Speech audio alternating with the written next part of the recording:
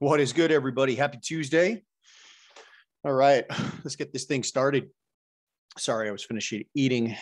It's back in volleyball season, man. So we are all about running people around and practice after practice after practice. So let's dive into it. How's everybody doing? Happy Tuesday.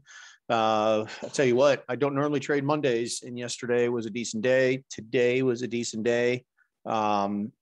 And hopefully you guys have seen the news calendar, but let's dive into it.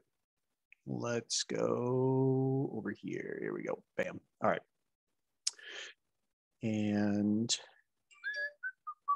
does volley? Man, it did. We had a week off. We had a week off between club season to school season, and then school season ended. When did school season end? School season ended, man. I don't even know. School season ended. We had maybe like 2 weeks off of not driving around and not going to practices, not going to games. But my middle daughter had a tournament this past weekend. So up in Daytona Beach. And my older daughter now we're going right back to Daytona Beach this weekend. So yeah, thank God gas prices are low. You know, that's all I got to say.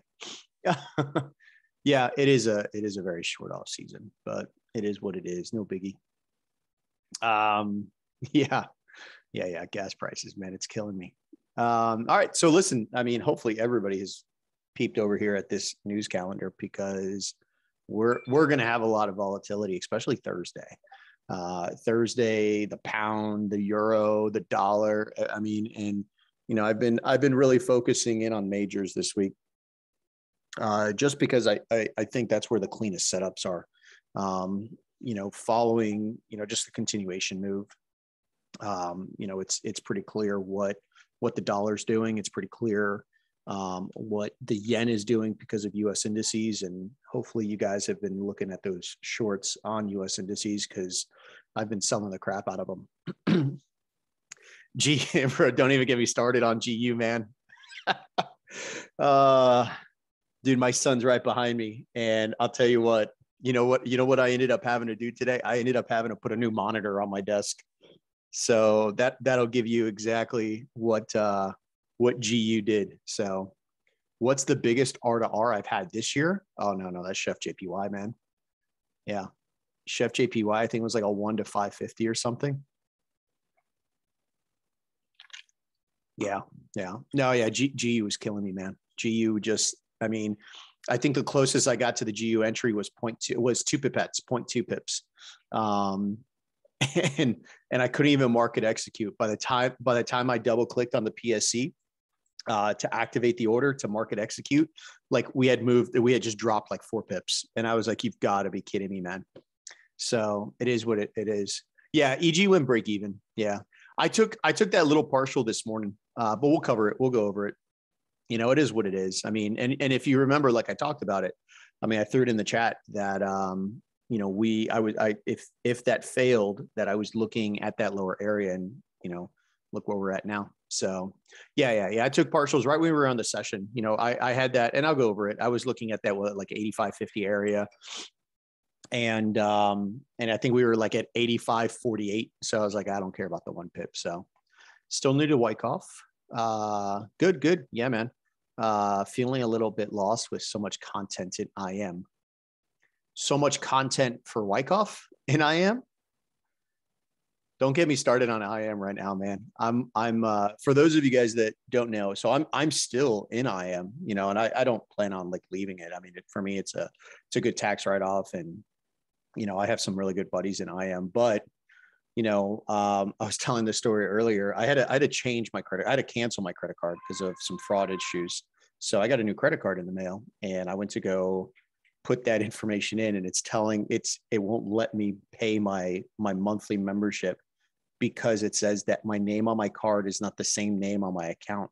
And I kid you not, it is to the letter the same damn name. So I've been going back and forth with IM support, whoever they are. I don't know. You know, and they just keep bouncing me around. So I'm like, all right, well, listen, I'll give you guys a week. If you can't figure it out, I'm just not going to renew my membership. So it's just so stupid, man.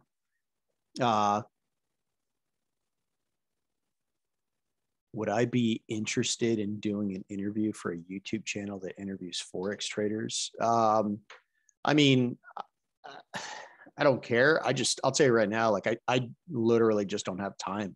You know, between all the other junk I've got going on. Yeah, like especially now that volleyball season's in full mix, man. My evenings are tied up.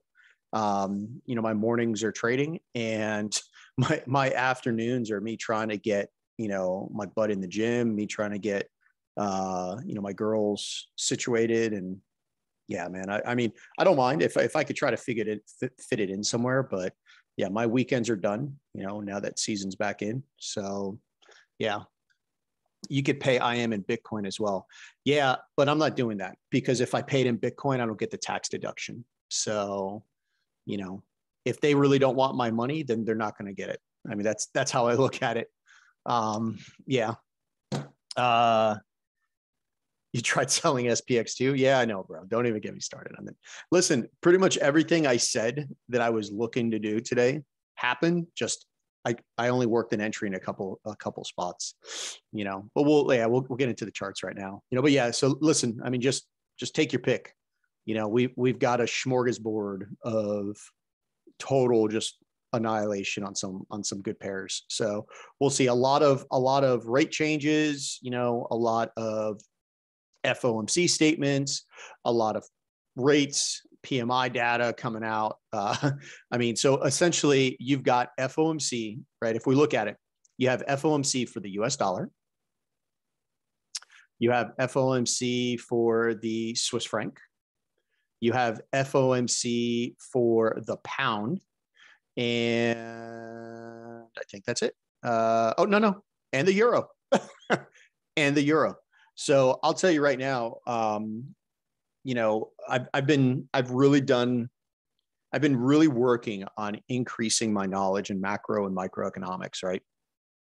And historically, you know, obviously everyone knows that the interest rates just fell through the roof. They needed, you know, the central banks needed to do that in order to stabilize the economy, right?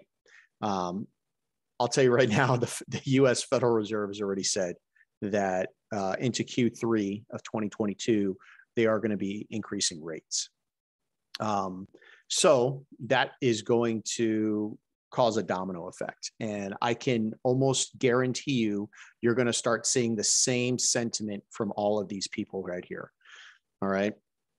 So we'll see how that plays, you know. And if we do start to see some interest rates going up, obviously that's fantastic for banks, because that's how they make their money. But that's going to greatly influence all the currency indexes. Okay. So yeah, the same issue with credit card. Yeah. I mean, I don't know what their issue is, man. It's not my bank. Like it's not even like my bank's not even getting the transaction. They just won't let me actually save the credit card information in my account, because they're saying that you know, it's supposedly not my card, which it's my card, man, you know? So it is what it is. They got a week. If they don't do it, you know, then sorry for them. I'll just, you know, I'll keep my 190 somewhere. Actually, I think it's only like 160, because I've been with them for like 4 years. So I've got the low, I had like the original plan with them.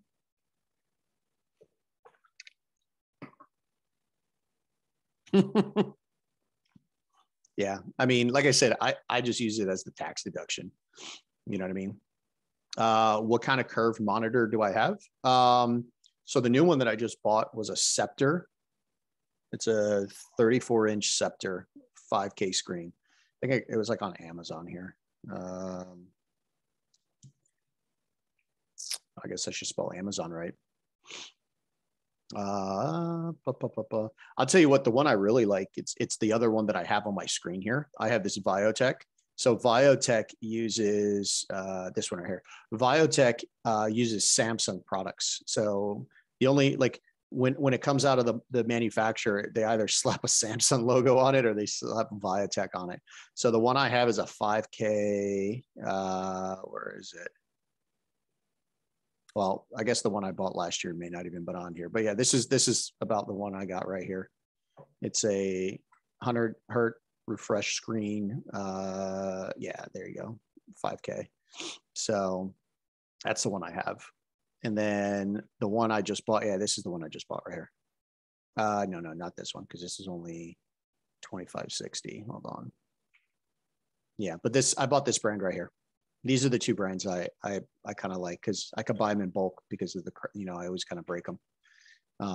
No sense in buying like some crazy brand name when it's pretty much the same components. So yeah. Best crypto passive income. I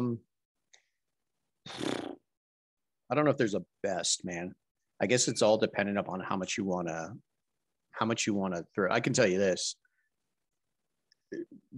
Having multiple crypto investments is probably the way to do it, man. Most of you guys know I'm big into mining now. I've got 5 mining rigs, and I'm mining Ethereum. I am let's see. So I've got 5 rigs now, and I've got a total of 20 cards. What are there? I got a total of 20 GPU cards, and I've got it says 48 CPUs, but it's only 2 CPUs, but they're running because of how they're Ryzen 9s. So do you know about Strong Block? Yes, I do. Yep. I'll tell you right now, I mean, if you can afford it, you can do it. But I have one Strong Block node that I got about 8 months ago before the massive push. But I mean, I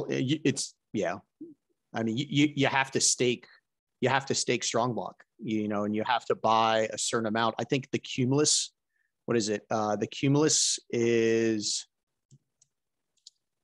hold on, I'll tell you right now what you gotta, because there's 3 levels. I'm only in the Cumulus level because I didn't want to put that much into it.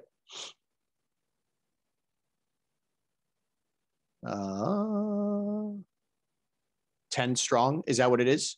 It's only 10. Are you sure? I mean, it might be. Hold on.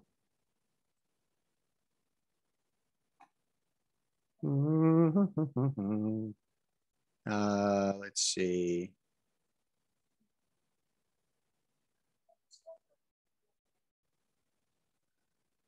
Yeah, it might be. I'm trying to see where it's at. I mean, if you're positive on it, yeah, that's all you gotta throw. But just keep in mind, because I'm doing that. I'm doing what's the other one I have? I have Ohm. I'm running a node. I've got an entire shelf of just different nodes that I'm running. But yeah, I mean, that's another way to do it. I mean, heck, I'm running that DPR. I am running, oh, wait, no, hold on. Wrong one. Ohm. Yeah. Hold on one second. I am running a Mysterium node. I'm running a Strong Block node. I'm running a Ohm node. What's the other one? I've got a Ravencoin node. Yeah, I mean, nodes are definitely awesome. You just got to get in early, because if you get one of these that are, you get one of these that are already through the roof, and you've got a stake, however much, $25,000 worth. I mean, at that point, if you got the income, great. But I'm not investing that much into just a node, because you got to lock it up for such a long period of time.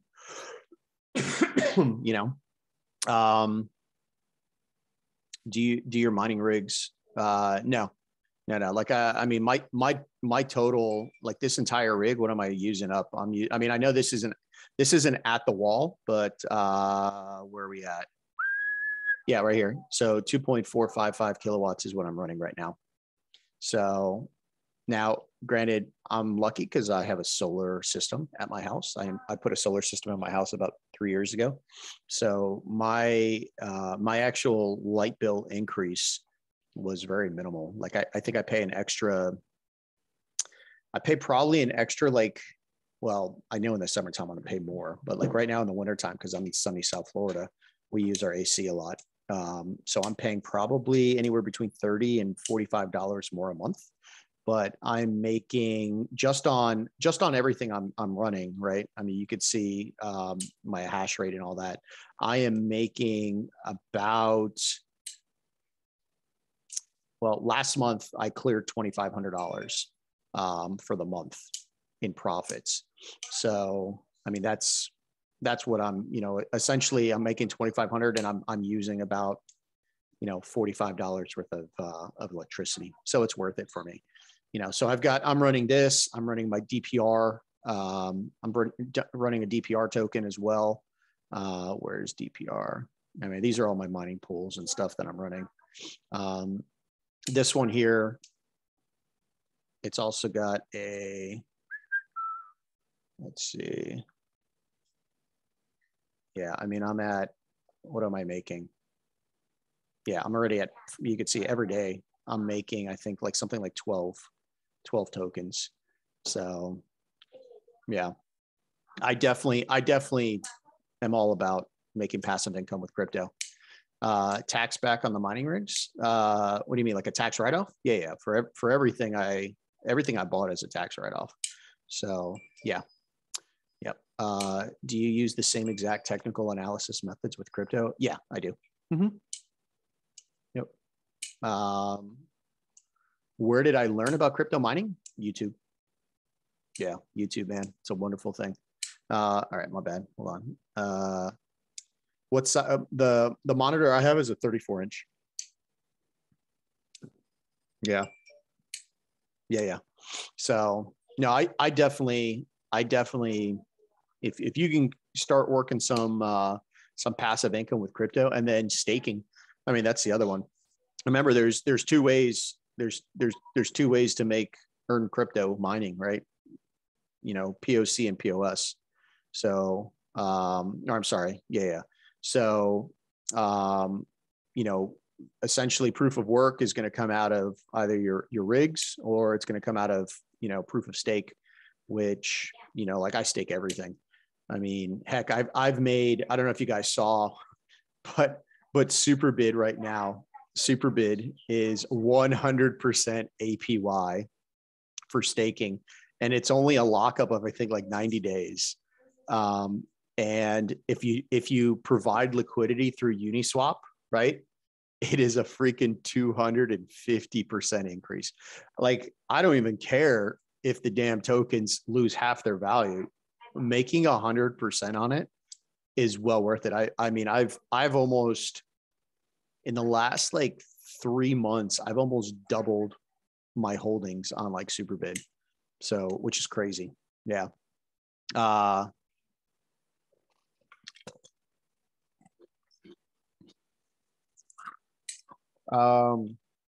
I mean, there's people that trade like volatility indexes, bro, and that just doesn't work for me. Whereas like the VIX, there's people that trade this. My technical analysis don't work on this, man.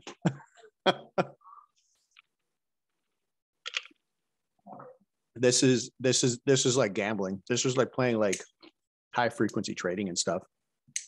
Yeah, you need to have an LLC for your right. Actually, you need to have, so the LLC at least allows you to put things in your business's name, but to have, especially if you live in the US, the best, and I would definitely consult the state that you're in. But the best way to run your trading slash, overall investment business is developing an S corporation. That way you can have, all the write-offs that you are entitled to. So my home office is my business, right? So I write off, portions of my property tax, my mortgage, my internet bill, my light bill, my water bill, my landscaper, my, I mean, like anything and everything that I can write off, I will, I got to keep my office clean. So, we have a housekeeper. So, my office, I do work from my office. I do work from my backyard. I do work from my living room. I do work from my bedroom. So yeah, more about staking and mining, any YouTube videos you can recommend? Yeah, mining. I mean, just Google mining. I mean, there's a lot of, like, the mining community is huge, man. There's so many, you know, I'll tell you what, like the trick is when you jump on like YouTube, you know, and I'm sure everyone already knows this, but when you jump on YouTube, you know, and, you know, you jump on, you know, like, you know, okay, so like these are the people I follow, like Voscoin, right? You know, you want to jump on somebody that's got maybe, I don't know, 30,000 subscribers. This, you know, this guy actually, he's pretty cool, man. He knows what he's talking about, you know, so I jump on him, Voscoin, you know, Red Panda Mining, right? This is one of the guys I learned how to mine and stuff with, 190,000 subscribers, you know, the guy, you know, nothing against it, but the guy that's got like 400 subscribers, you know, maybe just doesn't have a lot of experience yet, you know? So, you know, I definitely, and when you land on one of them, you know, then, you know, they'll have guest guys on, and then you'll jump onto theirs, and then you kind of just keep, it's like a big spider web, and eventually you'll have just a long list of people that you follow, you know? You know, yeah. I mean, so I would start with Voscoin. I would start with Red Panda Mining. You know, where's another one that's pretty good? You know, Red Fox Crypto is another one. The Hobbyist Miner, pretty good as well. So if you want to get into mining, great. You know, Voscoin though is, you know, not only mining, but a lot of crypto information. I actually get a lot of early stuff, you know, stuff coming out on the horizon, NFT stuff from Voscoin's website. And then another one that's pretty good is, where is the tactical, let's see. Oh, tactical investing. This guy right here. So, you know, this guy has a lot. And if you really want to learn about nodes, this is, you know, he's got really, really good info on here. Tons of videos. I think he drops like a video like a day or something like that. So a lot of stuff, you know, he's the reason I got into, he is the reason I got into helium at the beginning of the year. He's the reason that I've been really pushing Flux. And if you know, Flux is something that I'm mining, right? You know, I've been mining Flux for a very long time. I've got 2 rigs on Flux. I've got this one here on Flux, and I've got this one here on Flux. And if you look over at Flux, man, that thing is just, I've been mining it since like April. And, oh wait, no, crypto mining Flux. Here you go. I mean, that's what it's been doing. You know what I mean? So I've been mining it since way down here when it was 11 cents, and we saw it hit, you know, $3. So I'm making 50 Flux a day off my 2 rigs, you know. So I'm making, like, right now, as it is at $1.50, you know, I'm making, you know, about $75, $85 a day, which is fantastic. You know what I mean? Like when you do the math on it, you know, and you know, $75 a day at 365 days. I mean, that's close to like $27,000. You know, that's it. So how much do those 2 rigs run me? So, I mean, that's the trick, man. The trick is finding the deals. So, you know, I'll tell you this, like, I don't pay scalp prices, you know, like on this one right here, this 3060 Ti, this Zotac one, I bought from Zotac direct. You know, I probably paid $600 for it. This 1050 Ti, yeah, I bought it on eBay. The guy, a bunch of the 1050s that I bought, I paid like $30, $50 for them. I think the most I paid was $50 because they said they were broken. So all I did was I bought on Amazon a box for $12 of GPU fans and replaced the fans. And now voila, they work. So for the most part, you know, most of the 3060 Ti's are $600 to $700 each, you know, so I've got, you know, on this rig right here, I've probably got about, you know, $700 invested in that. And then on my other rig, I've got one 3060 Ti here, which this is the MSI one I bought at Best Buy for $700. And then you know, the rest of them combined were probably like 150. So I probably got 850, you know, 850, 600. So we're 1450. So I've got about like 1500 worth of, you know, worth of GPUs mining Flux. And I can tell you, I've already broken even. I broke even a while ago on it. So now I'm just making, you know, that passive income over and over. And I'm not selling it. I'm just holding on to them because I don't need to sell it yet. So yeah. Do I do mentoring? Yeah, I have a small little group that I do. I would love to learn more about state. Okay, I got you. How much? Okay, yeah. It did, bro. Oh, look who jumped on Zoom, bro. What's up, man? UJ for you. Oh yeah, I guess we should get to charts, man. My bad. Hold on. Yeah. Just look into the S corp, bro. Nestor, yeah, look into the S corp. It's you know, obviously it's the government, so they're gonna want you to pay just a little extra. But it's pretty simple, man. Like I live in Florida, and I did everything online, bro. You know, all I did was just fill out the paperwork and just sent it in. So, yeah, this is what you took on UJ. Yeah, so this was my entry. This was my entry right here, bro.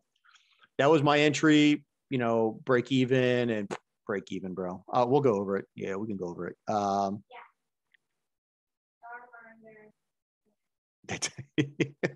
Yeah. No, I'll tell you, if you want one that doesn't break the bank, I'll tell you right now. Everybody knows. I mean, I did a video on it. Everybody knows what a Raspberry Pi is, right? I'm sure. Like my son had one laying around the house. The thing uses, what's it use? I wonder if I can. Here you go. Hold on. I'm going to screenshot this and then throw it up. Actually, you know what? I wonder if I can share. Anyway, the Raspberry Pis. Let's see. Let me see if I can share. Hold on.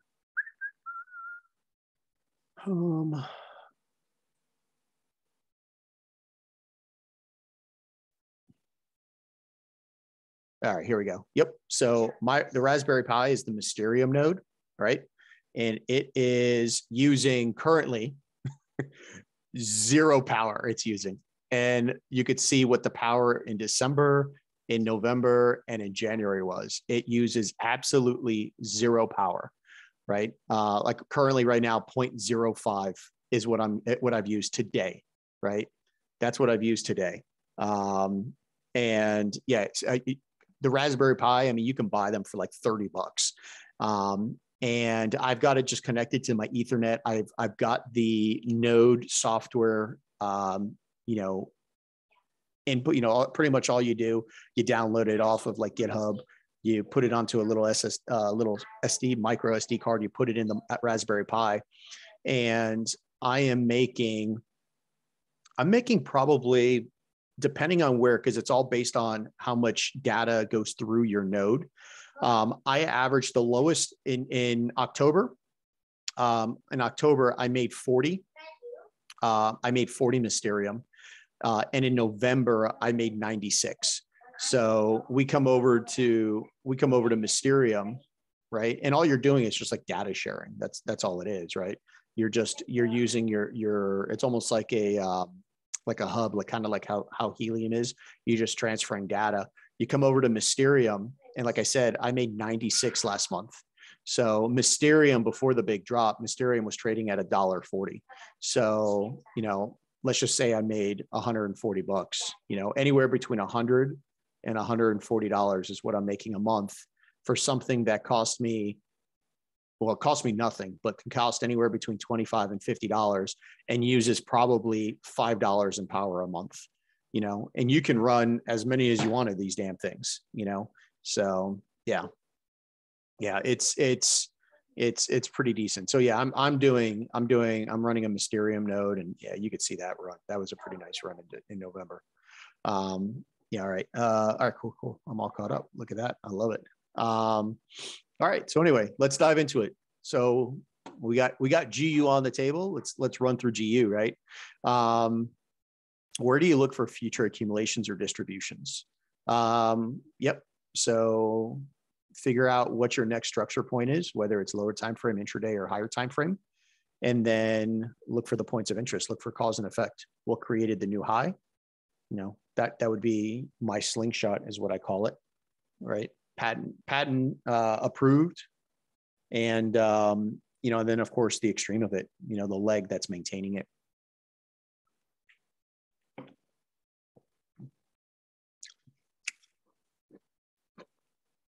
All right, so UJ, you know, I'll kind of go through my thought process on UJ here. So obviously I'm mad bullish on this, right? When we look at the chart on UJ, mad bullish, no questions about it, right? If I want to buy UJ though, right, I don't want to buy from here, right? If I want to buy UJ, I'm waiting here or I'm waiting here, right? Unfortunately, I don't think we're coming here anytime soon. I was really hoping to get into this. You know, UJ's been that pair that this year has just been ever so elusive for me. You know, all of this right here just kept missing orders. So with that in mind, we tap into supply over here to the left, right? You could see, yeah, you could see the supply point that we tap in over to the left. Oh, hold on, that we tap in over, there it goes. We tap into the supply point over to the left after running all of these highs. And then what do? We distribute.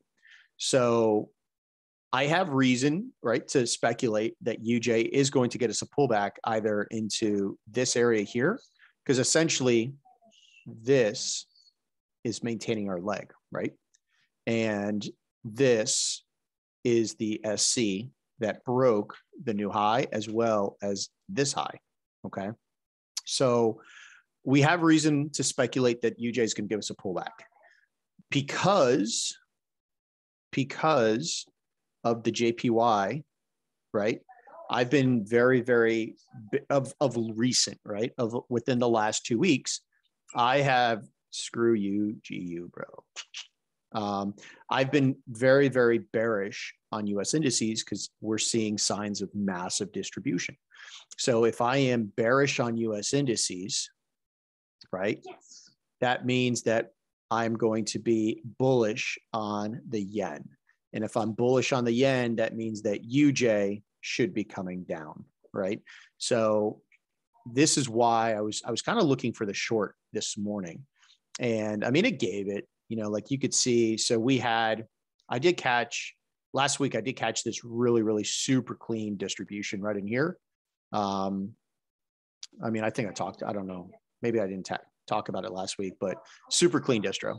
I mean, just pinpoint, came right into my 80, took it down. So after that, you know, I'm just, you know, I took some profits on it.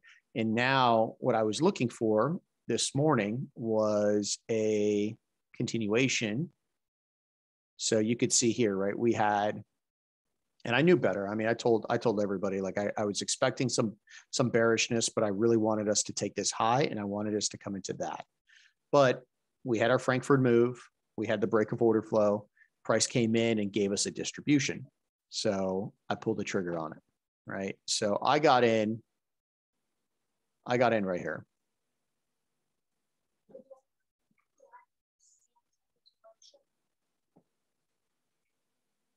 There you go. So here was my order right here. So you could see the distro, right? We've got plenty of our drives, 1, 2, 3 drives, and then we get our UTAD. So measuring our UTAD, right? Measuring our UTAD, this is the 80% right here. And then when you measure the last push, this is 50%. So I took it off the 50%. It was going to get me filled earlier. This was a 0.9 pipette stop loss. And coming in, you could see the attempted accumulation.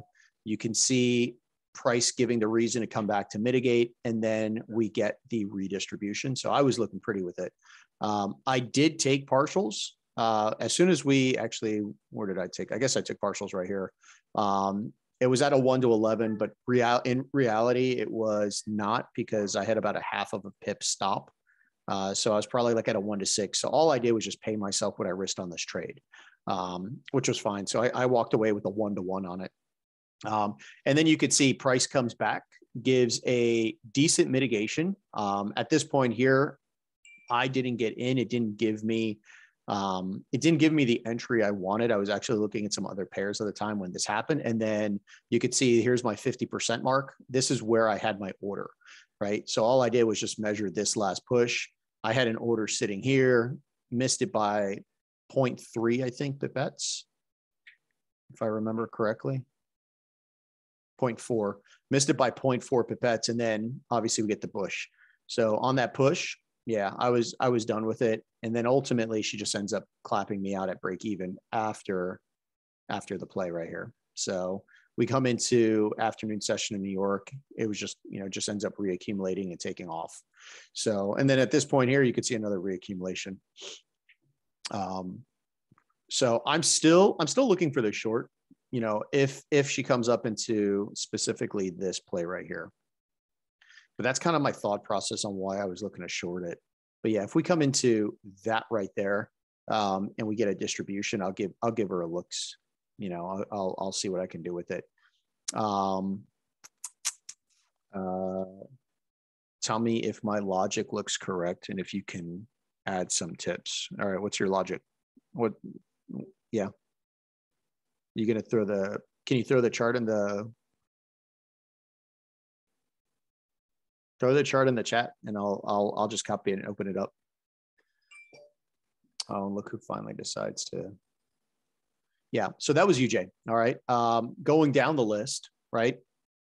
There's no update for me on Chef JPY, man. This thing is just, we are just going into the world's longest accumulation or redistro. We don't know yet. Actually, did anybody this morning take the sell out of it? I know somebody who was looking at the sell out of it, because there was what was it? I think there was the type 2, right? Yeah, was it? Yeah, it was a type 2. Yeah, somebody, I know somebody was looking at it. We had the type 2, we had that break, we had price come back and give another type 2. So Chef JPY apparently was liking the type 2s this morning. Nothing that I wanted to get into. Obviously we're just massively bullish on this, and I've kind of got it boxed out. I want to see what we do. As far as I'm concerned, supply is still in control, right? In the short term, supply is still in control. So I'm anticipating, and you can see, this thing can just be drawn out, and we've just got our ice being built here. So I'm still in the, I guess, understanding that this is going to get ran. There we go. Yeah. How much did I risk on UJ? I did the 125. Yeah, $125 is all I did. Yeah. Yeah. So Chef JPY, like, nothing's changed. I'm waiting down here. And if you just follow market cycle, right? We had the distro, I want to see that. And I want to see us come into this area right here. All right. That's ultimately what my goal is. That's where I want to buy Chef JPY. I'm still holding the one order each from these two here. I have no desire to close them, and we're forever in a day. It's like we're at this point, I think 200 and 400. We're 400 pips away from the buy area. So it is what it is. Not much I can do with it other than just sit on my hands. Euro GBP. So we took a buy out of Euro GBP this morning, and it was a big fat break even, man. We were up pretty nicely. Did take some partials. So we ended up breaking lower time frame structure here, right? Lower time frame BOS. And this was our slingshot, right? This was our slingshot. So I'm actually still in that this was Monday's buy that we took. Super clean entry. Let's see, super clean entry on it. If you guys don't have it, go back and back test it. All day long. This was like perfect timing too, because I woke up at 6:30 in the morning, and like you could see, I didn't even mark this out. Like, it was one of those, I threw it in my chat. I was like, hey, anybody looking at EG? And you could see this is your spring, right? I had split entry. I had one off the 80 and I had one off the 50. So the 50 got popped. This was a 2.2 pip stop off the 50. And then we just rallied off of it. So this morning I was actually looking, I was looking for us to come back into this area, right? This is where I wanted us to kind of trade back into. But this morning we actually, hold on, let me get back out of replay mode. Where the heck is it? Man, this it came right in there too. Look at that. So this morning we actually were here, and price is actually, because of what we did during Frankfurt and breaking, taking out these highs right here. I was going to give a look. I said, if we come back into this price action and give me an accumulation, I'll take it. So coming into there, what was it? 15 second, I think, right? 15 second or 5 second. Oh, it was 15 second. Yeah. So we had this was our entry. Super clean type 1 on the seconds time frame, right? Here's your climax, here's your test, here's your test, here's your test in B, right? This could have been the spring, but we never broke. And then we get our spring. This is the low, BOS, right? And, what we did was we measured from here to here. This was the 50, this was the 80. Unfortunately, this happened so quick because we did it live while we were trading on Zoom. I ended up market executing. So I did want to take it off of here. But by the time I market executed, it was actually right here at 53335. So it could have been definitely a tighter entry, but it was still only a 0.9 pip stop loss. And, as soon as we get the movement, boom, I went reduced risk. Once we come back and then we make a new high, I came pretty much to break even. So on that break even, my target for first partials was 85.50, right? And while we were on our Zoom, we were right at like 49. And I've always said, who cares about the 1 pip, so we see that movement right here. You can see us right in this area here. And as we were doing this, just kind of lingering in this place, I didn't care about the extra 1.5 pips. I just took my partials. So, I took some partials out of it. Sitting right here, we were at a 1 to 16. So it did give a decent play. And then you'll see, so somewhere in here is where I took my partials. And then you'll just see we ended up kind of just fluttering out after that. But it was still worth the entry. The schematic still allowed you to go to break even. It still provide, and you could see the kind of accumulation that we saw, but we just never got the follow through. And then we ended up breaking even there you go. We ended up breaking even right there. So we did come back into the area that I was looking for price to come back into. Oh, hold on. We did come back into the area that I wanted us to come into, which was this area right here.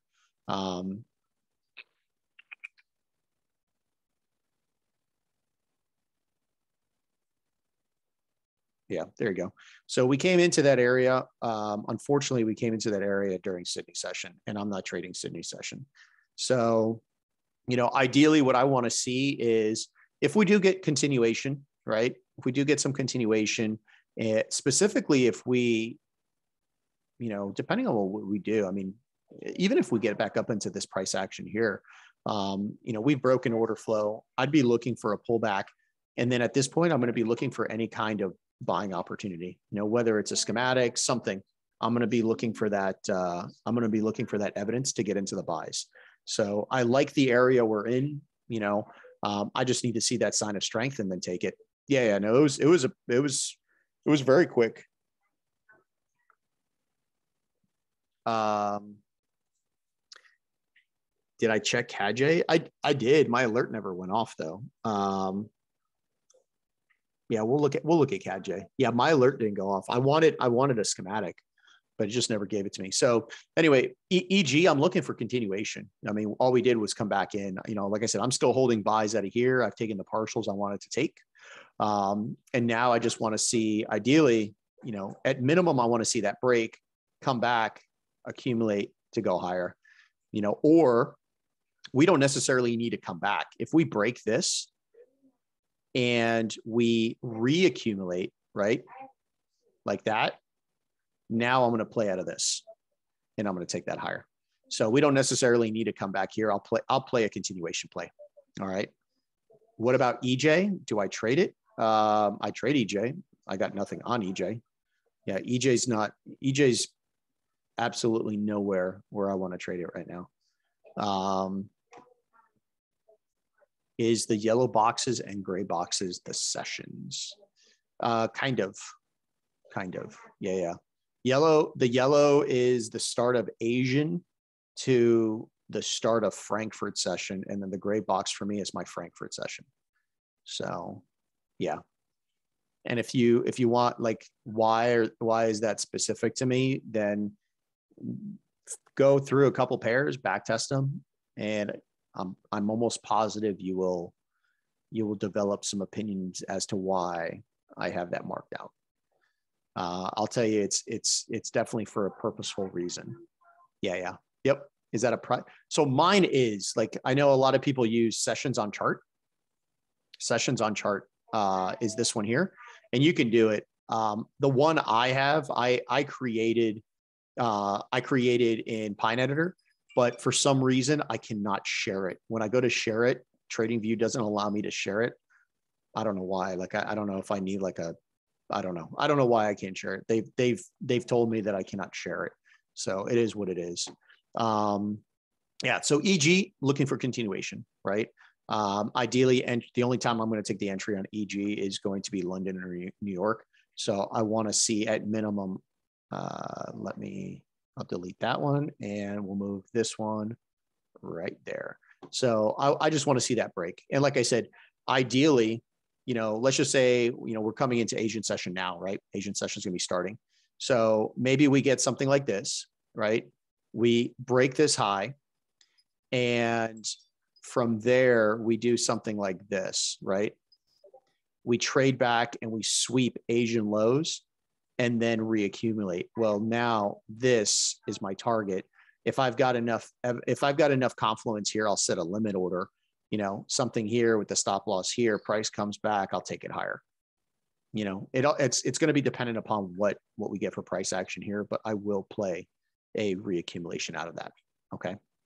I took this because of how it reacted off the 50 of the spring last night. It didn't form a schematic, I don't think. So maybe I jumped a bit. What you get, bro? Let me see. So where you got in on it? Damn it, bro. Good job. I mean, good job with it. We were looking, were you on the Zoom this morning? Because I was looking for buys. I said I wanted buys on UJ. I wanted buys on it. I wanted buys all week on UJ, or I'm sorry, on US dollar Swiss franc. This is the only US dollar pair or US front side pair that I wanted to trade. I wasn't interested in UCAD. In UJ, I kind of was like mixed on, but definitely I was looking for buys. We'll go into it. You know what? Let me go into it when we get to you, because I had an order on it. It's sitting in my. Hold on, let me move all this. There we go. It's sitting in my damn pending, man. It missed my order. You got the first entry was slow on the second entry, but closed the first because it half looked like a distro. I got you. Yeah, no worries. Yeah, I mean, I'll dive into it. I was looking at today, man. I wanted to buy on it. It just didn't give me anything to say, oh, I'm going to throw full risk on, Anyway, so EG, I'm looking for the bullishness. Euro USD, listen, man, I said I wanted, for those on the Zoom with me this morning, right? What did I say this was going to turn into? I said, I'm expecting a redistro, right? All day long, I'm expecting the redistro because I'm bearish as crap on it. And ideally, what I wanted to see was I wanted this Frankfurt manipulation to get us up into here. You can see my alert was sitting here.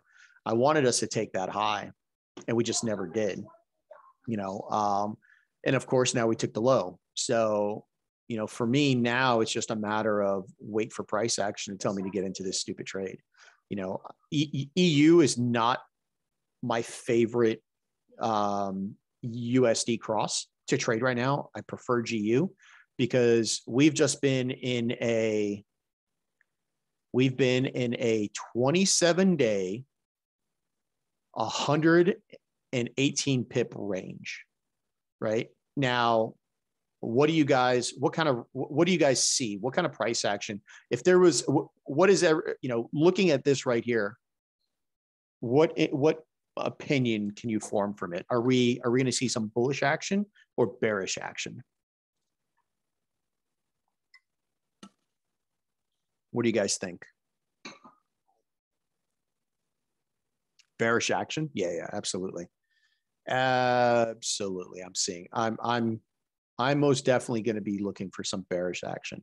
And, we can already see the ice being built on this stupid thing, right? And if you compare it with DXY, right? If we go over here to DXY, and this is why I've just been so bullish on this. Look at DXY, right? Does any of this price action from, like, we'll just say the middle, right? From the 19th, does any of this price action show us any weakness, right? Do we see any weakness in this?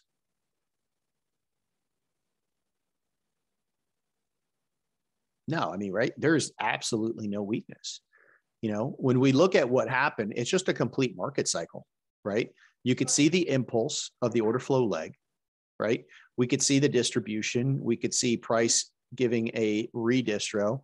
You could see the news, the manipulation in the news. And then what have we done from there? I mean, ugly as that this is, pay attention. One thing you want to pay attention to is this. Let's just focus on this right here, right? Notice every time we come into demand,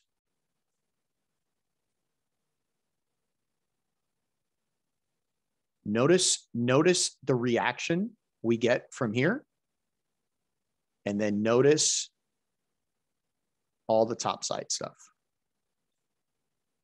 So when you ask yourself who's in control, buyers, right? Buyers are in control right here.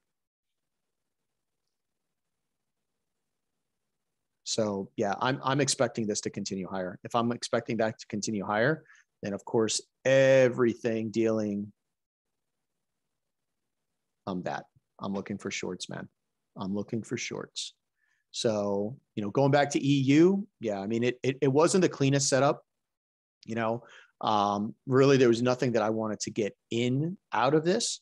I was more focused. I'll tell you this, I was more focused on GU, right? And you can see it in here. I mean, you do have just a very ugly type 4 schematic, right?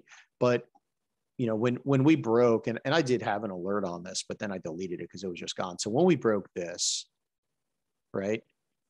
When we broke here, I really wanted us to break the entire range, which we did, but then I wanted us to come back to at least 50%. This is where I would have taken my sell from. You're looking at a about 4.5 pip stop. We don't even come there. You know what I mean? We don't even come in there. All we do is come right into the redistribution. That's all we did. So we're not getting our premium levels, to sell off on, which just sucks. Yeah, I mean it, and then it just collapsed, and there was nothing to do after that. When you backtest, how do you discover things that people don't know about? Like, is it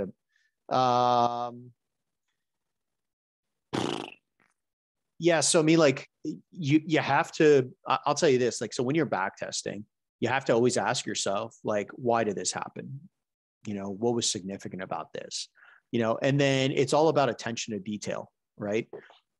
For me, like how I came, and I've started to, I'll tell you this, for those of you guys in IM, right?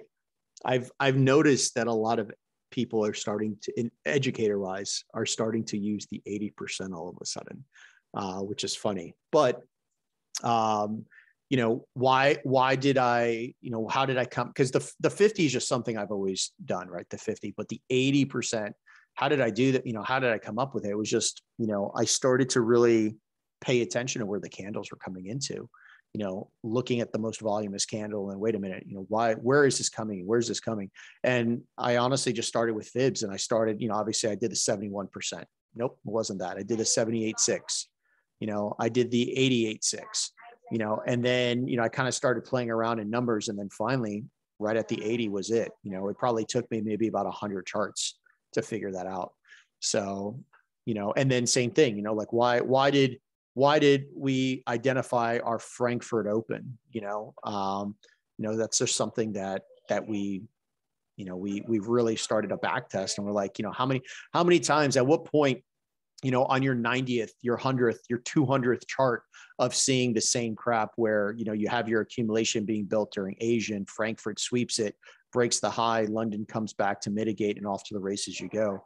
On your 200 chart of seeing that, you may want to implement that into your trading plan, so that's just stuff that we do, like when we're back testing, when we're looking at it, that's something that I'm looking to do with it. Do I use the volume profile? Yes. I don't use the VWAP. No, I don't, but I do the volume profile, but I don't use it as I do it to to discredit price action pretty much. That's all I care about. Yeah.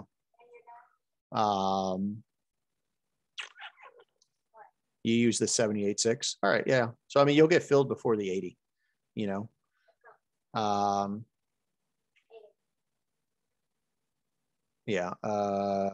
Give me your opinion on this one. Sure. What do you got, bro? What we got here? ACAD. Okay. Is this current price action? Or is this what you were looking to take? Current? Good luck with it, bro. I don't trade in the yellow, man. And just keep in mind, if, yeah, so if you're calling that your secondary test and this your up thrust, then this is the break you need, not this, because that's nothing, right? This is your leg. But where is this? Like, what's the point of interest that it's in? Where's this distribution forming? Yeah.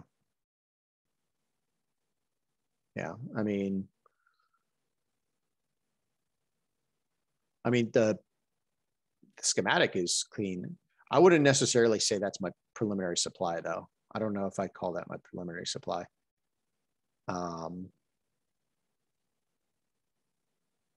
Yeah, I'll tell you this. I am bearish on ACAD, but I prefer NZD CAD. I think the price action is just a little cleaner. So anyway, all right. So I know we're getting off tangent or off task.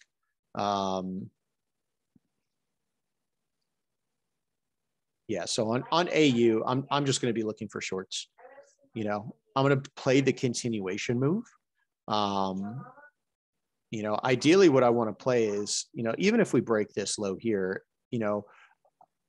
depending on what we play out of, potentially something like this, like maybe we get Asian price action here, Frankfurt pops up maybe into this redistribution right here.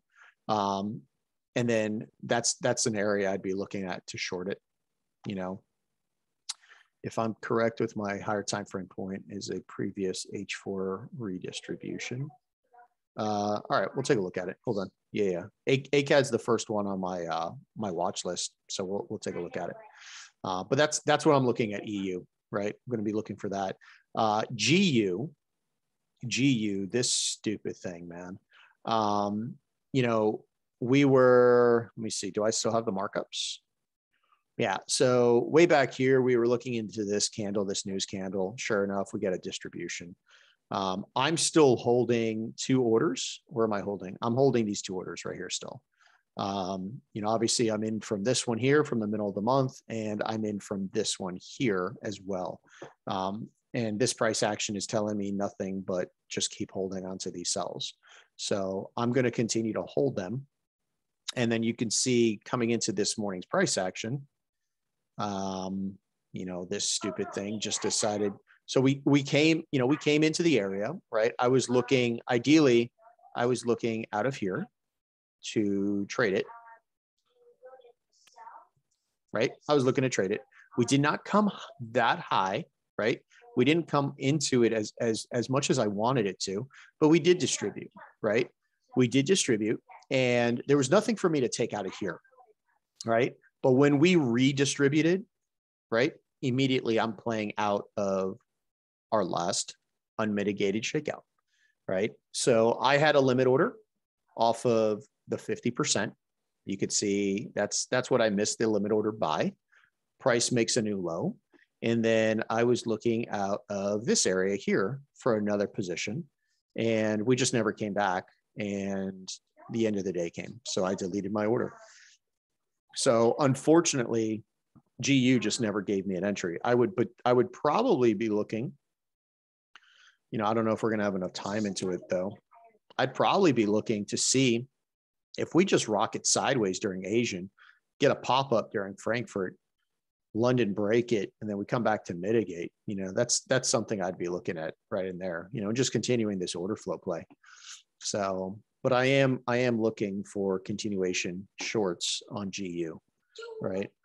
Could we come higher? Yeah, I mean, we could, right? Just keep in mind, I mean, like where are we? This is still on the table, right? We could still come back up into this area here. So it's just going to be, for me, it's all about just being on the chart during the right session time. And for me, that session time is going to be London or New York. I'll pay attention where it's at after that. You can see that this is the point of interest, right? This is the focal point. So you've got your distro, you've got your redistro, you've got your redistro. This is what's maintaining supply at this point. And price comes in here, we're targeting these lows. Okay. So that's kind of what I'm waiting on GU. NZD CAD, man, I'm still holding the sells on NZD CAD from up here. And I feel like I'm guessing, oh yeah. So it's the same thing as last week. If you were on the call last week, I'm looking at this news candle. Man, it's taken us a long time to get up there. So, I want to get us, there we go. I want to get us into this price action right here. This is where I want to take my sell from. That's where I want to take my sell from, right in there. And I think, what was it, 15 second? I think it was the 15 second. Yeah, 15 second. That's the candle I want to play. So I'm just, oh no, 30 second, my bad, maybe 30 second. Yeah, 30 second. So that's what I'm waiting on. You can see the clear manipulation before the news to sweep. We go shoot up like 20 pips, and then it just collapsed. So this is where they're in drawdown. X marks the spot. So I feel like I've been waiting a very long time for it to come back into there, but yeah, that's where I'm going to be playing. Do you think it's possible to be profitable with just limit orders if I'm at work and not able to be in front of the charts to follow price action as it happens? I mean, I don't know. You can back test like 2 months of price action and get like a base, idea of it. I mean, I can tell you that you can, I mean, that's what my trading partner does, but are you prepared to wait 4 weeks for a trade? Are you prepared to, to maybe only take 2 trades a month? If you are, then yeah, someone who trades Wyckoff, what time frame should you look for overall structure? Time frame, like the number? I don't have like a number, because like here. So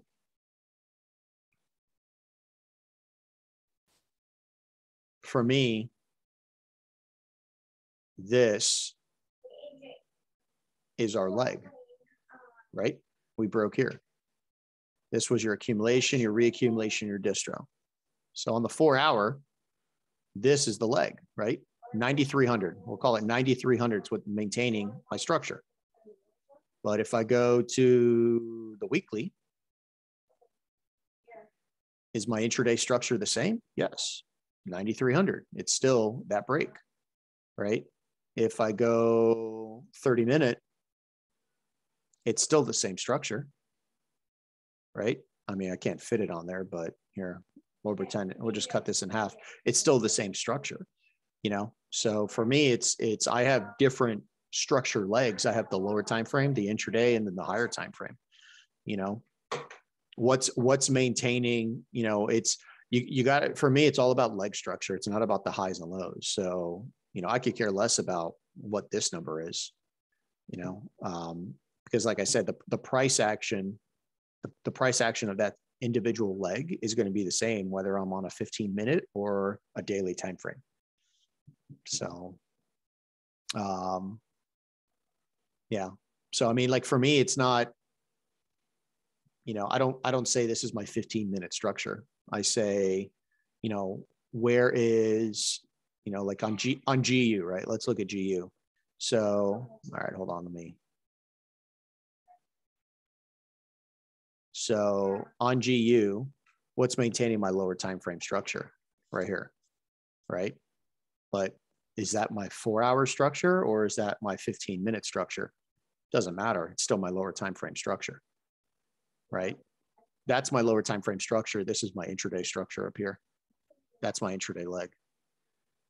You know, and if we get a pullback into here, which I was hoping for, and we make a new low, well, now this becomes my lower time frame structure. This is still my intraday. That hasn't changed. You know, and then, you know, well, what's my higher time frame? Well, there you go. I mean, what's your higher time frame? We came into it, right? We came into it. This is your leg. You know, so I mean that's how I look at structure. You know, I mean, there's 1,000 ways to skin a cat, right? I'm not saying my way is the right way. You know, if your way works, great, do it. You know, but I just, one of the things that I just got so frustrated at was I would ask that same question.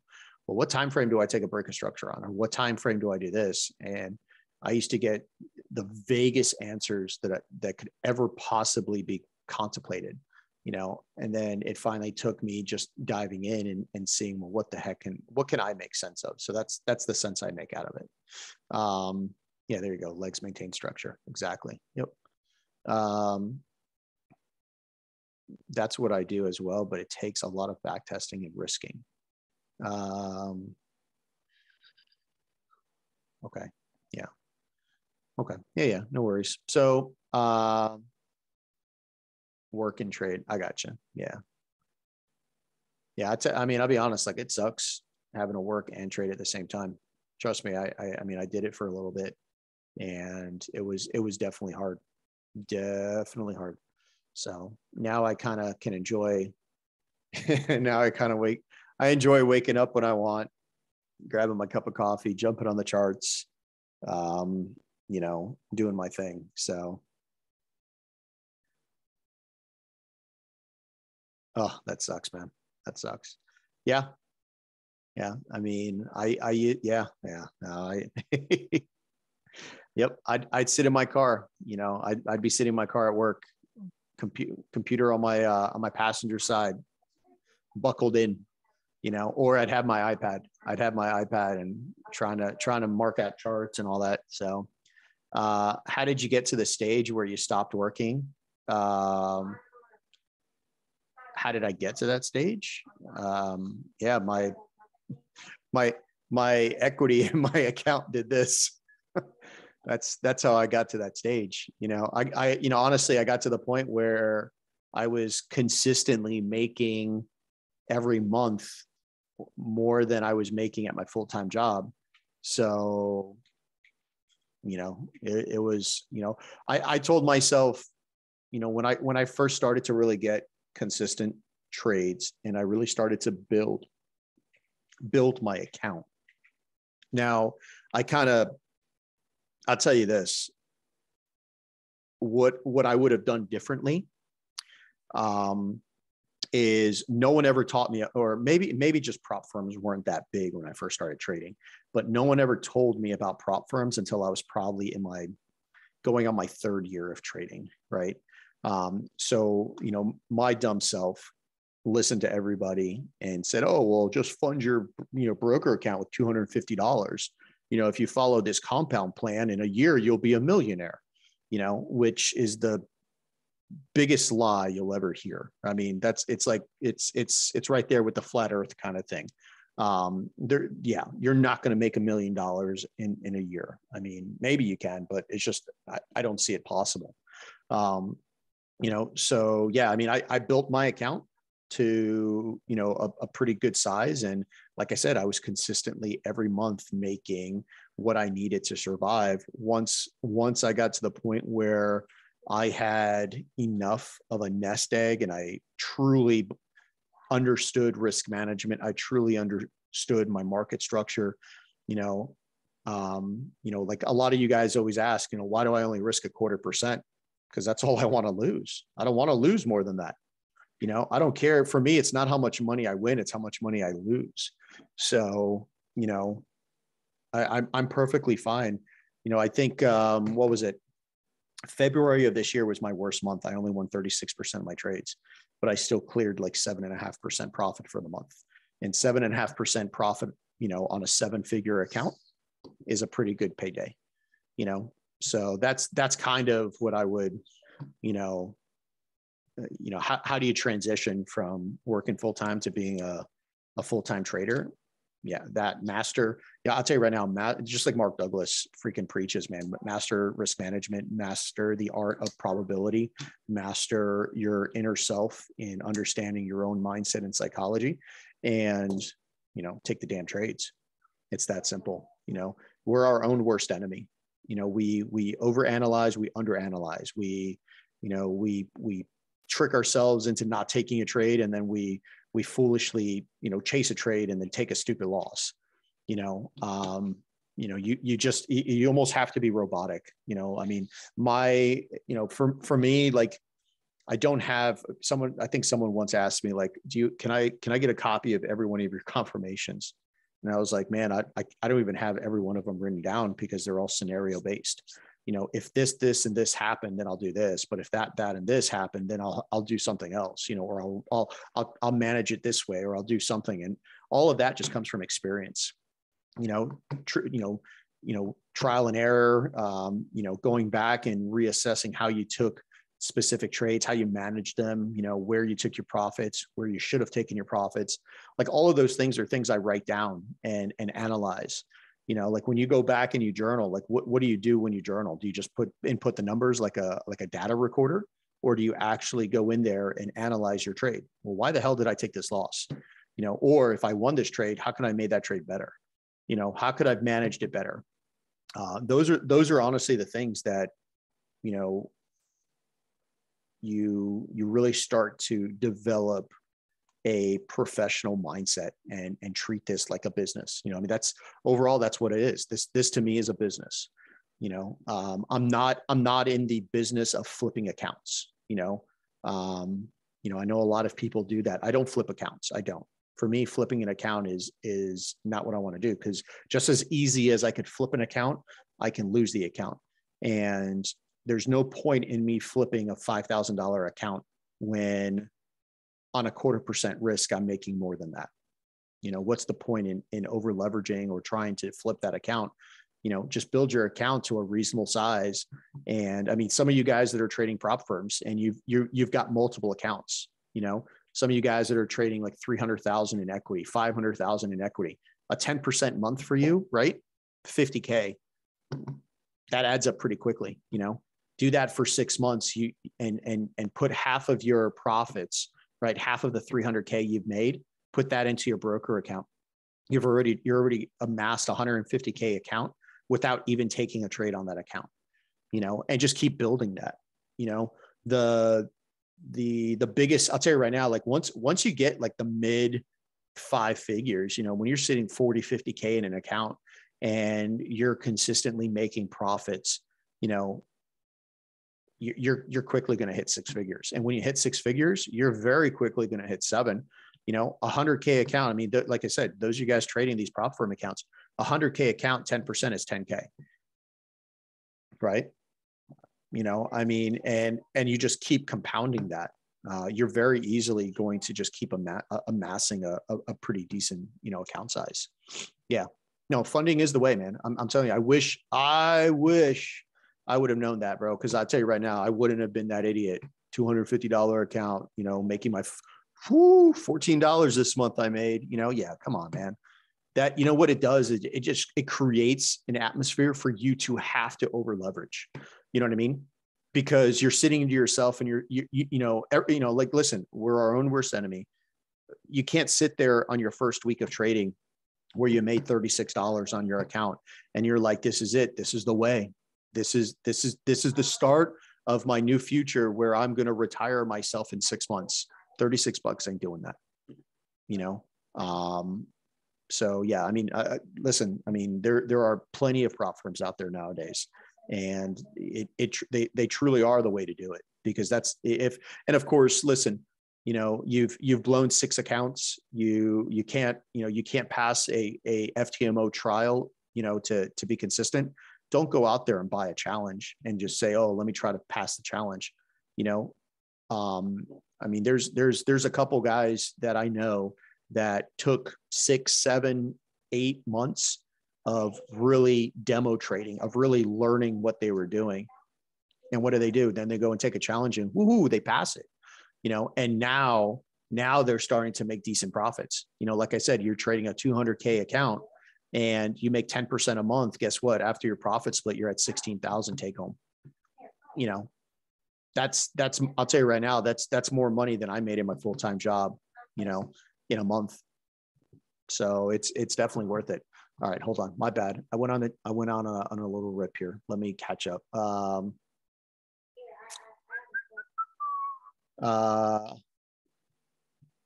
much was what? My bad, bro. I don't know what you were talking about. How much was what? What off limits or wait, what off limits or schematics? Because you like you said, it's hard. What off limits?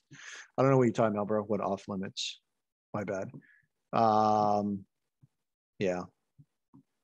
What trading firm do I use? FTMO and then prop trading. Yeah, that's what I use. All right, hold on. How many legs do you look at? How many legs? If my wife's asking, just two, but I mean, it's the leg that's maintaining that structure point. That's the only legs I care about are the ones maintaining the structure point.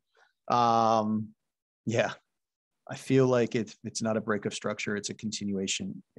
Yeah, exactly. If it's not a break of structure, right? Exactly. Yeah. It's easier to trade the continuation move than it is the reversal, you know? Yeah. Yeah, there you go. Exactly. Yeah. What is the best approach to Forex learning? Man, I don't know. The best approach. Hold on.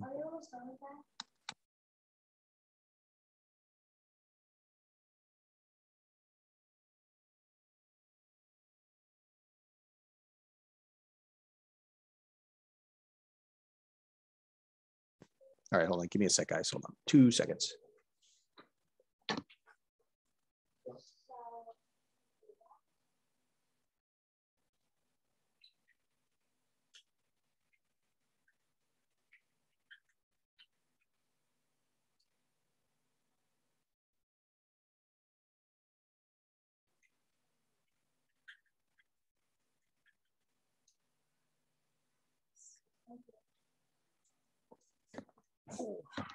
All right, sorry. I had to get to my water. I'm almost to the point where I want to build a crypto mining operation to have some passive income before I pay for a challenge. Yeah, man, I'll tell you, it's nice. It's nice getting your crypto dropped into your accounts, man. It's especially knowing like I said, I'm making zero point 0.1 Ethereum, which isn't much. I mean, I know people that are making tons more than that, but think about it. 0.1 Ethereum is about $400.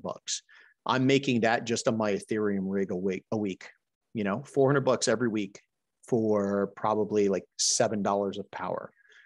That adds up pretty quickly, especially after you've already broken even on your equipment, and then everything else, like Ravencoin, man. Ravencoin, I'm solo mining Ravencoin for this month because January 10th is the halving, and I'm trying to get a big push into it. Well, I saw the block yesterday. So a block, I got 4,950 freaking Ravencoin in one block. So, which is this right here is about, like $450 to $500. So I made that in one block. So even if this is the only block I made this month, that's still worth it for me, yeah.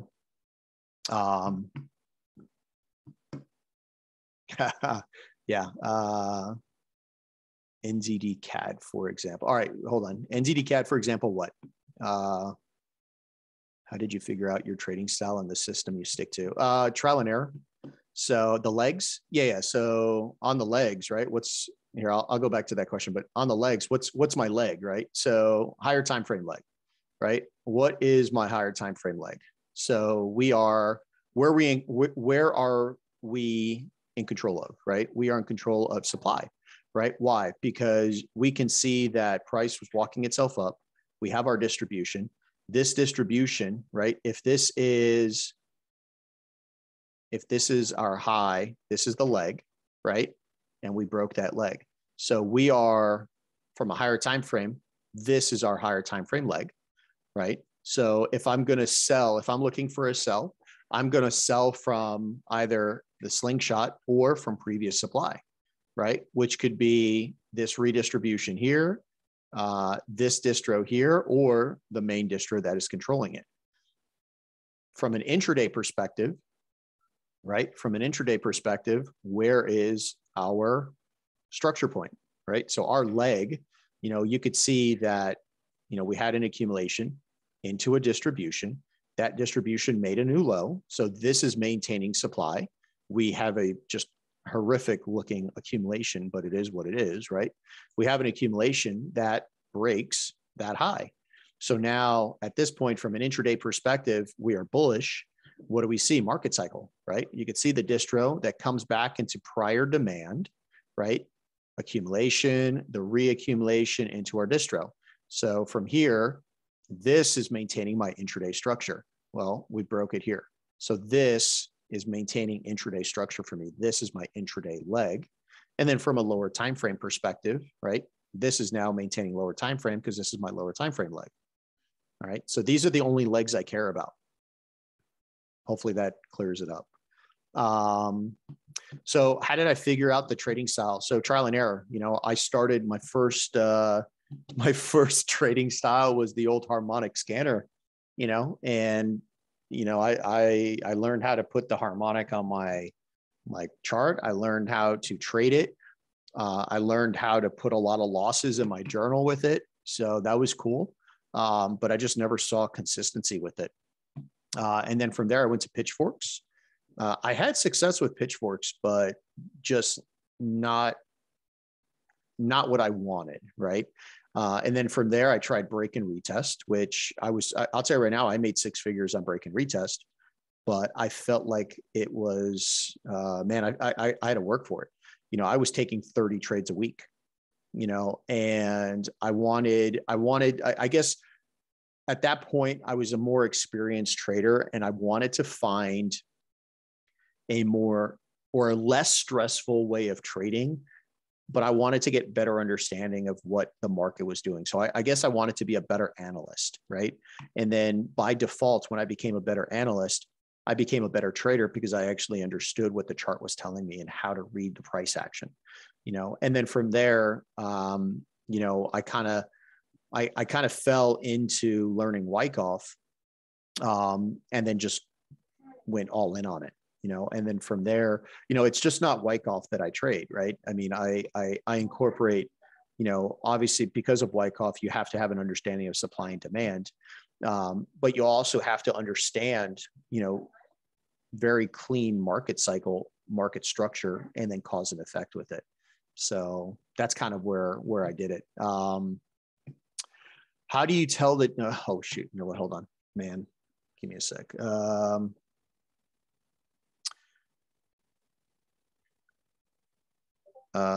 If you can't manage a 10K demo, you have no business doing it. Exactly. Yeah, you don't. I mean, listen, I'm not going to talk bad about IM. I mean, I definitely learned the basics from IM. Definitely a lot of good information there. What do you do for trading psychology? Live and Die by Mark Douglas, pretty much, so, I mean, there's a lot of, I'll tell you this, you do not have to listen to a trading psychology podcast. There are whatever you relate to, whatever you relate to, there's always, or there will always be some sort of mindset understanding that you can learn from, develop your own and continue in the process, right? There are, I mean, for those of you guys that are,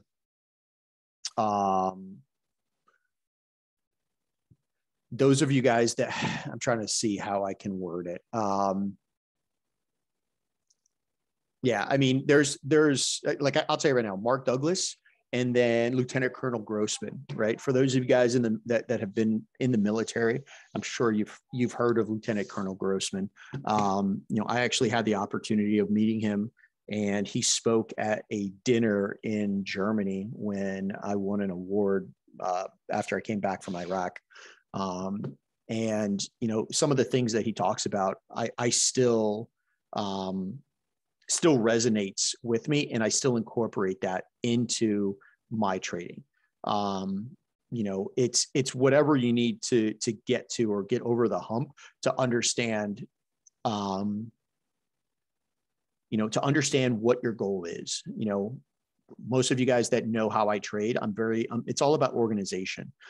I'm very organized. I have everything is step by step. Everything is almost, I talk about it all the time. You almost want to be robotic, right? No emotion in the trading. It's very, one of the things I do is I always have an out, a great example, like this morning we were getting into this Euro GBP trade. And those of you guys that were on the call with me, what did I do? I said, well, I'm not going to sit here and babysit the trade. It's either going to hit my damn stop loss, or we're going to get the boof alert, and we're going to be able to protect the trade. And that's it. I went on and started looking at the other trades. I know a lot of people that would be stressed out of their mind because they're in a trade and price is just like hovering at their entry point. So I would say, definitely explore. Don't limit yourself to just these, quote unquote trading psychology books, because you don't need to just do that. I mean, you can listen to, what's his name? Jocko has a, if you guys don't know who Jocko is, Jocko was actually a SEAL Team 5 commander, got retired. He has his own podcast. And, I was a big military guy. I did a lot of years in the military, a lot of it in special forces and operations. And, it always puts me in a really good mindset, because I remember doing half the crap that I did. And, and I always talk about how trading is the hardest thing I've ever done. And some of the crap that I've done, I can't believe I've survived. But trading by far surpasses the mental and the emotional toll that it takes on my body. So sometimes, and I've said it before, sometimes I just got to check out. I've got to go do a vacation. I've got to go, hit the gym. I've got to go for a walk. I got to go for a swim. I got to go do something else to get my mind off of trading and rejuvenate myself. One of the things I don't do is on Saturdays, I don't turn on my computer. I don't look at a chart. That's what the week is for. For me, the week is my grinding time. That's when I may stay up late to finish my journals. That's when I get up early for my preparation. That's when I, organize my whiteboard, organize my charts, organize my journal. The week is when I do that. The weekend is my time. So yeah, hopefully that kind of answered it. Yeah. Here, hold on. I'll pull it up for you. Yeah. Hold on.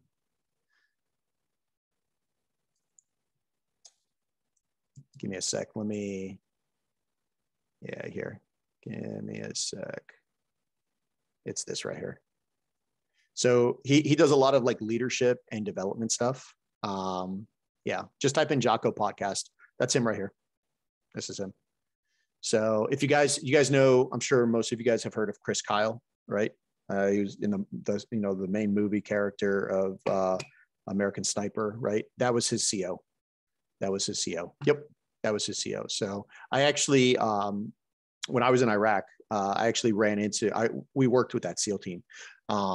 So I honestly don't remember Chris Kyle one bit. I mean, I do remember Jocko, because I remember, I remember he liked a lot of sugar and a lot of cream in his coffee.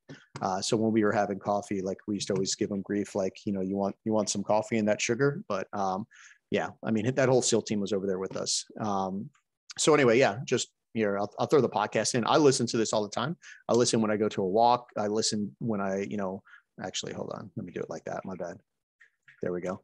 I listen to it at the gym, but it does, when you listen, and he always has a lot of guests on, it helps you get over the hump, man. It helps you. You ever listen to motivational stuff? For those of you guys that like to work out and stuff, you ever listen to some, like a motivational speech or a motivational, inquiry, and then immediately you get up and you're like, you know what, man, I'm going to go freaking deadlift some weights, man. Or I'm going to go over there, I'm going to squat, I'm going to freaking, bench press. I'm going to push something out. It just gets you motivated. And that's honestly, sometimes like you need that pick me up, and it gives you so much clarity. You get on the charts and you're like, no, I'm not doing this. No, hell no, I'm not taking that. I mean, there's sometimes, how many times, some of you guys on the call, when you're like, hey, Mike, what do you think about this trade? I'm like, I'm not taking that. It's a type 2 on a Monday. All right, no way I'm taking a type 2 on a Monday, So yeah. All right, cool. My bad, guys. I got some more iron in me today. So, my blood levels are up, I'm full energy now. I'm not dragging butt anymore, man. So, hold on, let's see. Extreme Ownership is a great book. It is.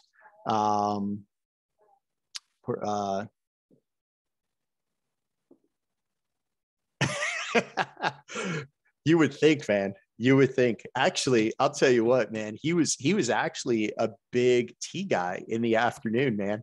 We used to bring tea bags with us that we got from a bunch of SAS and a bunch of Kiwi Special Forces guys. We got a bunch of different teas, and we were making tea in the afternoons. Nothing better than an ice cold glass of iced tea in the afternoon in the middle of a 140 degree Iraqi sun. So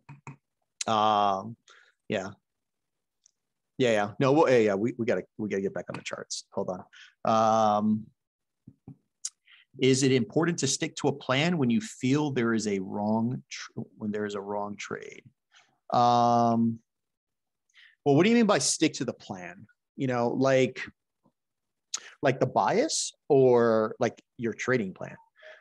I mean, I'll tell you this: don't marry the bias. If let's just say when we have this distro, right, and we're looking for shorts, and I'm looking. So when price is here, hold on,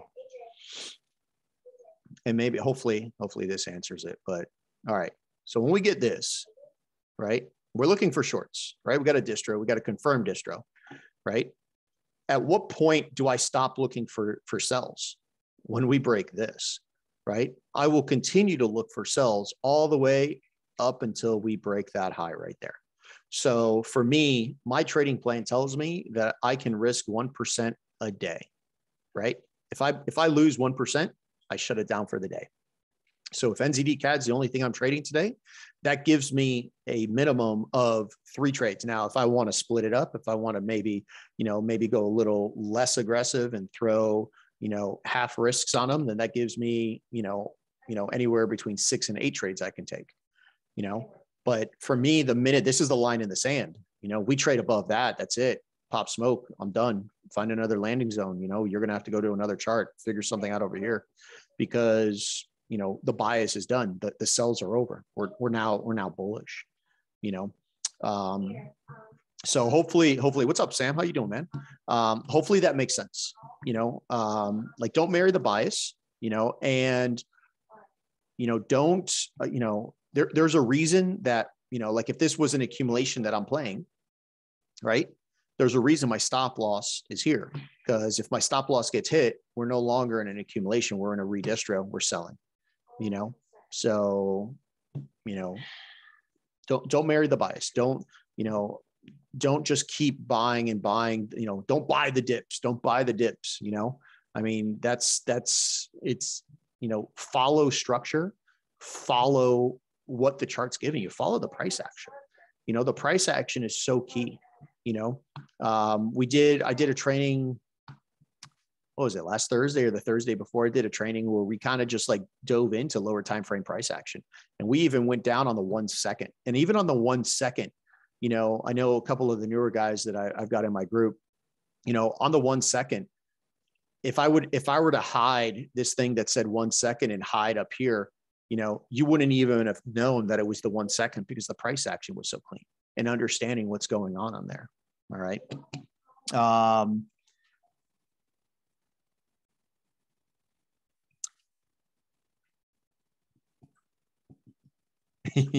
Yeah. I mean, I'll tell you, man, it's easy to get blown up. You just sit there, but trading, you got to put some effort, man. You've got to really deal with, there's so many different aspects of trading that people, they short sell it. You know what I mean? There's so many, not only just like the psychology and mindset, but listen, anybody can find an entry, right? I mean, it takes some experience, it takes some talent to find your entry. But for me, one of the things I say is the hardest thing to do is the management of that trade. I mean, nothing against those of you guys that trade like, oh, I'm gonna close out at a 1 to 3, a 1 to 5, or a 1 to 10, whatever it is, whatever that number is. If that's how you want to trade, no issues with it. Do it. But for me, I'm just because I hit a 1 to 5, I'm not going to close the trade. If I got, if we get this distribution, wherever the hell the distribution was, hold on. We get the distribution, right, on NZD CAD from, there we go. We get this distribution here. We get that entry, right? Where am I taking it to this low? I don't care if that's a 1 to 5 or a 1 to 100, right? I know I'm taking a low here, and I know I'm taking a low here, right? So, and that's why, like this trade, I don't even know what we're at. What are we at? This trade was a 1 to 128, right? And when we broke this low, right, at 85.80, that's where I took my third partial. And now I'm just holding that one order, because nothing about this is bullish. So, all right, man, have a good one.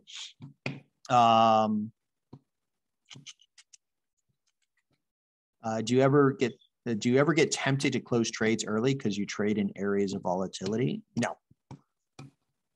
I mean, listen, if take your partials. I'm a firm believer in partial out, partial often. Take your profits, right? Don't feel, I'll tell you right now, like, yes, can you work on your management? You can, but don't feel bad because you close out of a trade, right? Like, I know NZD CAD's a sore subject with a lot of people, so I won't, I won't go into it, but we'll go GU, right? On GU, right? Like, let's say, where's it at? Here we go. On GU, right? Say you caught this entry right here, right? You caught this entry, and all you wanted to do, say you bring it up and you're at Asian lows, you're at a 1 to 8 and price starts acting weird. And you're like, you know what, I'm going to close. All right. So you close. Guess what? On whatever I risked, what was, $125 I risked, I made, at this point, you would have made 1,059. That's still 1,059 more than you had before you got into this trade. So take your profits. Now go back and ask yourself, why did I trade? Was it because of fear? Was it an emotional response? Or did I genuinely see a reason to close out the trade? And if you see a reason to get out of the trade, now that's where you can start building on your trading. And you say to yourself, okay, I need to learn to take partials. I need to leave a runner. And if I'm in a sell and I see, let's say that you see this happening. Come on, grab it. There we go. You see this happening over here, right? Okay, no worries. You see that happening. There we go. There we go. You see that happening over here. All right, hedge it. Take the buy, right? Instead of closing out of your sell, get into a buy, work it up, and then you can take some more profits. You can actually make double the money on it. But hedge it, because guess what? If the hedge fails, you're still in the sell. So the stop loss, if you took $125 loss, guess what? You made it back in your sell. So now you have to worry. Now you have to incorporate or learn the hedging process. That trade management is the real deal. That's where the money is made, strictly on the management side of it. Understanding when hedge positions, when to break even, when to reduce risk, and that's what you work on in the lab, man. That's when everybody else is, out there, hanging out or whatever, and you're stuck at your computer, freaking buried in binders and in charts and stuff. That's where you're doing it, because that's where you're going to make the dough, man. That's where you're going to make, the overall, the equity curve do that. All right. Okay. Let's see. Can you please explain the difference between structure and order flow? Yeah. So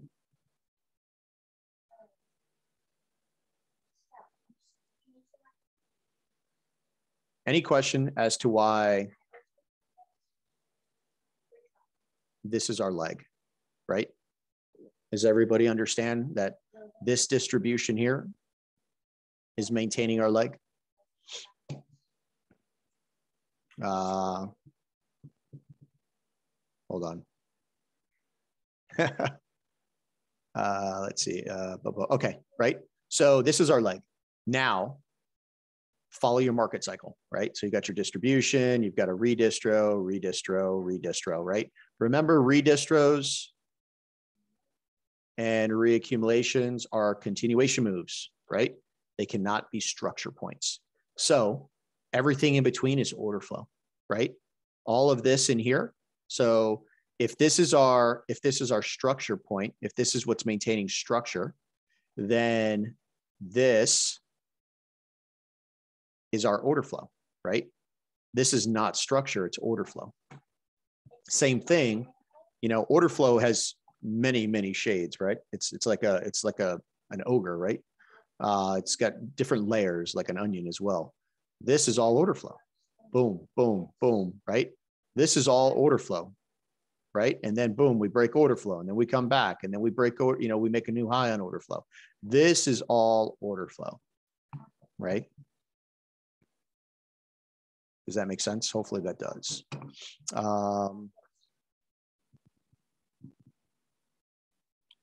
Yeah. Order flow is everything in between your structure point. One example of how you trade type 2 accumulations and distros. One example of how I do it. Well, how I trade it is pretty simple. So let's just say, what was one that we had? Was it EU? EU is a type 2, right?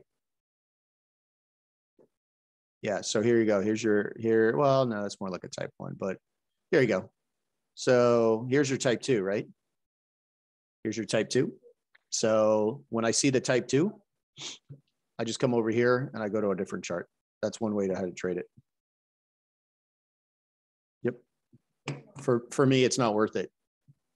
You know, it's just not worth it. I mean, where's my journal? Let me see. Hold on, give me a second.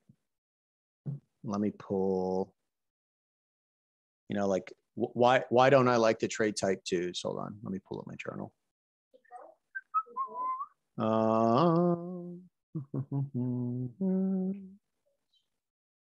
Journal crypto, TMO. Let me do this one.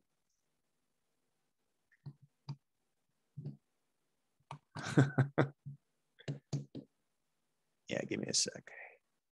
It's taking a while to open it up. I think I'm all caught up, right? Basically, order flow is what makes up each leg. Yes. And just, it's not always, right? But just think of it like this. Lower time frame structure is typically intraday order flow. Intraday structure is typically higher time frame order flow, right? So, you know, that's ultimately, you know, what it is. Give me 1 second.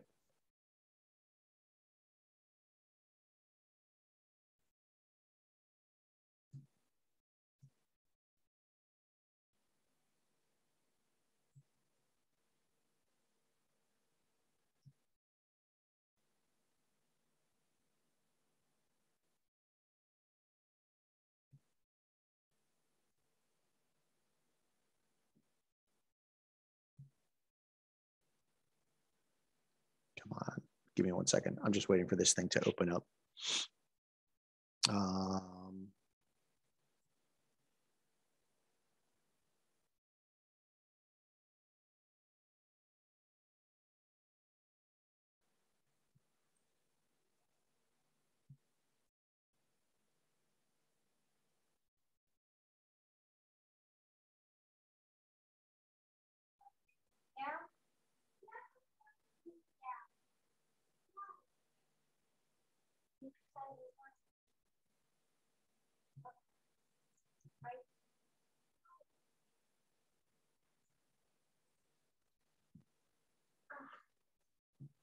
Okay, here we go. Sorry, I got it now.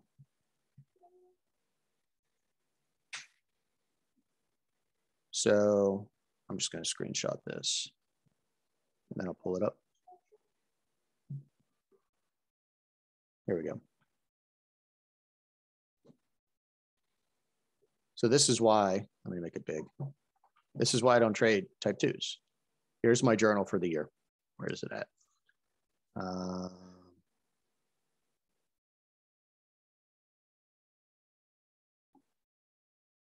Why can I not do this on preview?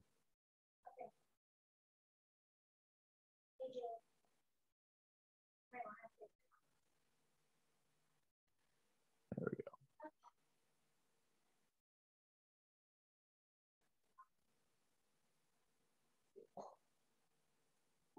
Here we go. Damn. All right, finally. So this is why, here's my journal, right? Hold on. There we go. Here's my journal for this year. So why do I not trade type twos? Because accumulation type twos, I am negative 4.4% profit. Type two distributions. Oh, look, pretty accurate. Negative 4.84%. But yet my type one accumulations, type one distros, you know, are definitely worth it. So, I mean, just look at it. I mean, it's not, for me, it's not worth it. You know, for me, if I get a, you know, I guess I should have screenshotted the rest of the page, but for me, if I get a type one, right, on a Thursday or a Friday during New York session, game on, because that is the highest probability trade that I'm going to get, you know? So, but yeah, this right here, this is year to date for 2021 for me. So, you know, combined type ones, you know, I've made about 133% profit this year on just type ones, where I've made negative 8% on type twos. So guess what? If I don't take a trade on a type two, I don't lose a type two. So I'll just continue to play the type ones.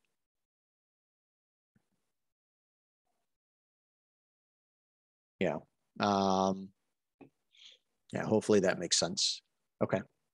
All right. So moving on, man, damn, my wife's going to kill me. Moving on. Let's see. So 3 drives or nothing. 3 drives in a UTAD or a spring is what I need. 3 drives, a UTAD or a spring. Yeah. Yeah. Cause just a 3 drive schematic is just going to be a type 2. So, update. I mean, listen, I'm bearish on silver. I'm still holding, big shout out to Thomas, bro, because he's the one that was on this, man. I'm still holding from here. And, I'm sitting, what are we sitting at?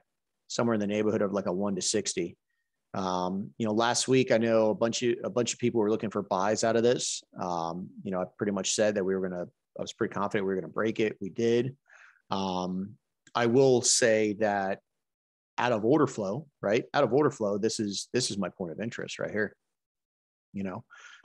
We've engulfed it here. So I'd be looking for price to come up in it. And if we get a schematic, I will play order flow out of it because we're bearish, right? I will play order flow, but I need a schematic to take, right? So I'm actually going to throw an alert up here too. Hold on.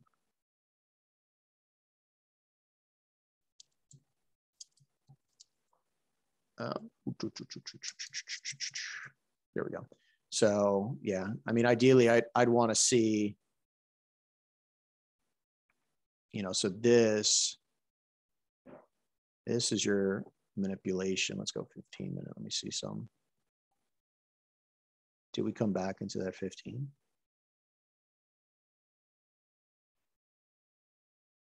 Oh, that's close.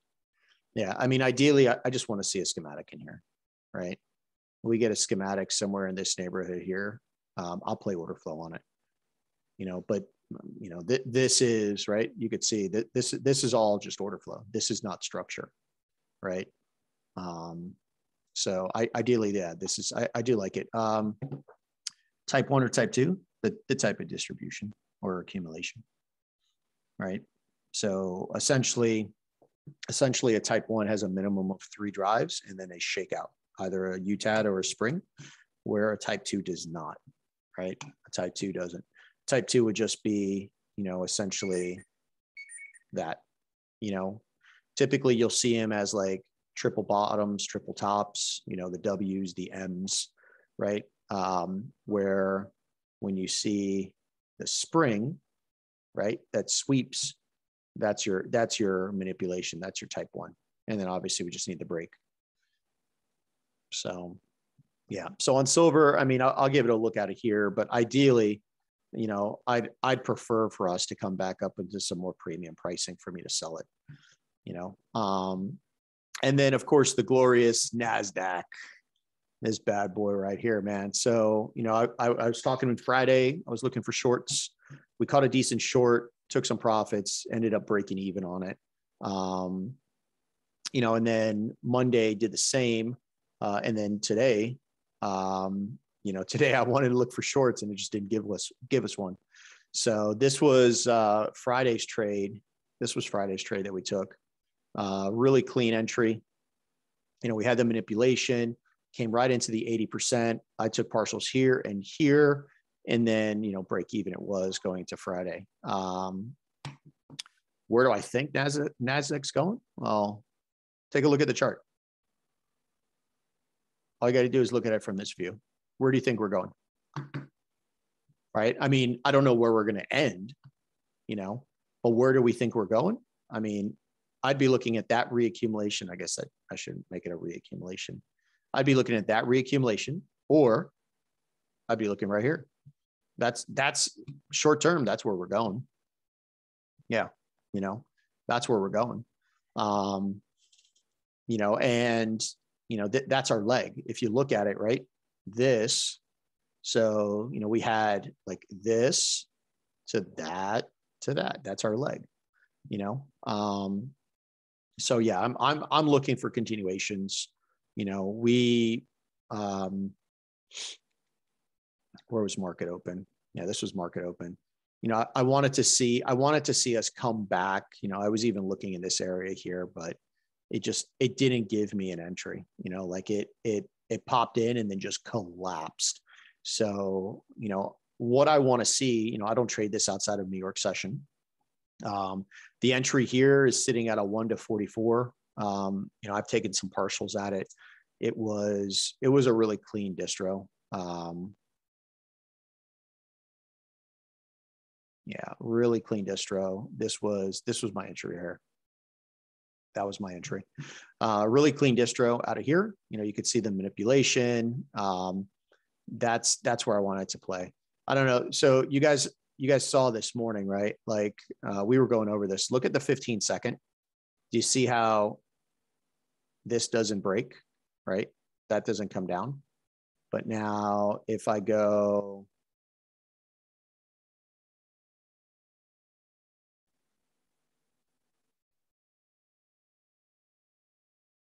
oh, look at that. They changed it again, man. You guys saw this morning, right? Like that wick didn't come all the way down. Anyway, this is where I use the volume profile because that wick doesn't happen. You know, if you come in here, use your volume profile. Do you notice how, let's go 15-second. Do you notice how, where's your last order? Your last order is right here, right?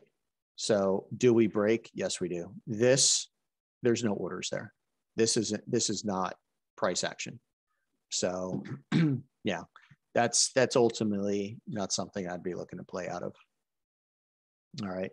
So that's why I took this entry. Really clean entry. And I was actually looking for a re-entry out of this super clean distro right here, that being our UTAD.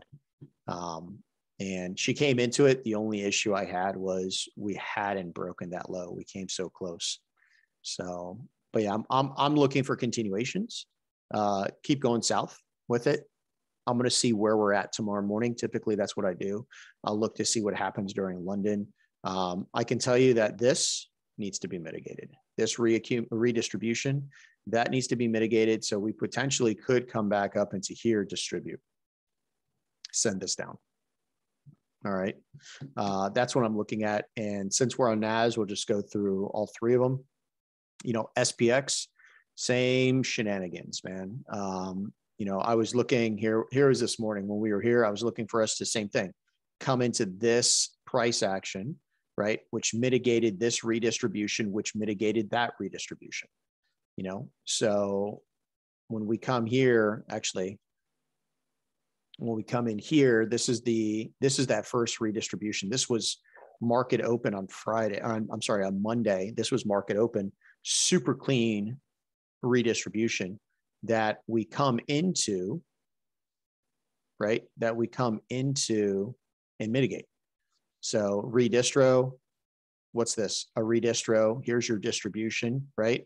And what do? We tap into it here out of that redistro and send this down. So this X marks the spot for me. This is where I want to see us distribute. So that's where I'm going to be looking for the shorts. Same thing, you know, look up on the intraday time frame. Where's SPX going? Right? SPX for me, right? SPX for me, here's your distro. We've come back into supply. We've distributed. So I have every intention of taking it below here. And, you know, right in there is where I'm looking, right? Right in there is where I'm looking. So we'll see if it happens, you know, but I'm going to continue to short it. And same thing. I mean, listen, US 30, I've had this marked out for a very, very long time.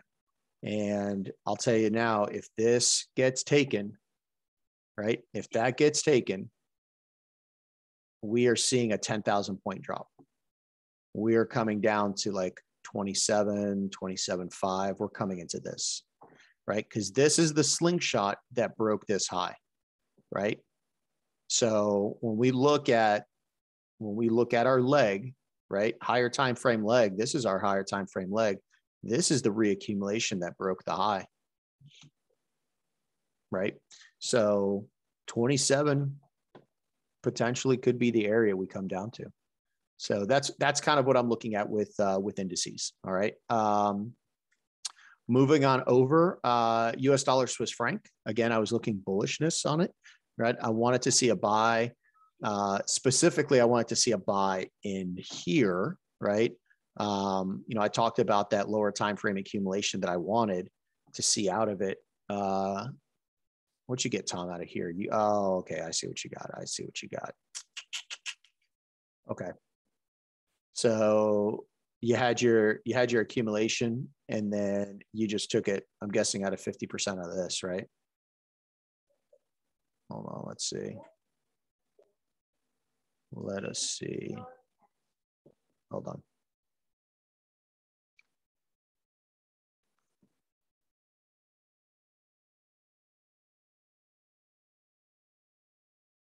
She came back into 80, didn't she, man? Look at that. She came back into 80. All right. So you know that this has been mitigated. Let's see. So LPS, LPS, LPS.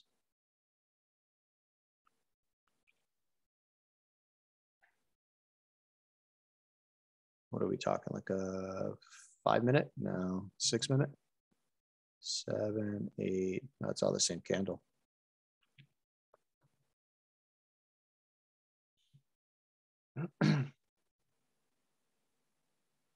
You would have thought it was the 4 minute, but I guess it's not. Yeah. I'd measure all the way out. There's your 80%. Is that where we come?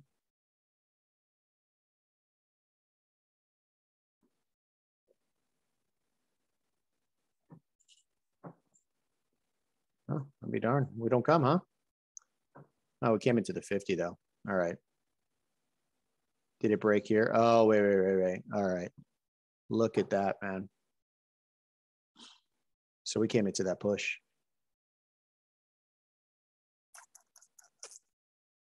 What the hell was I doing this morning that I didn't see that?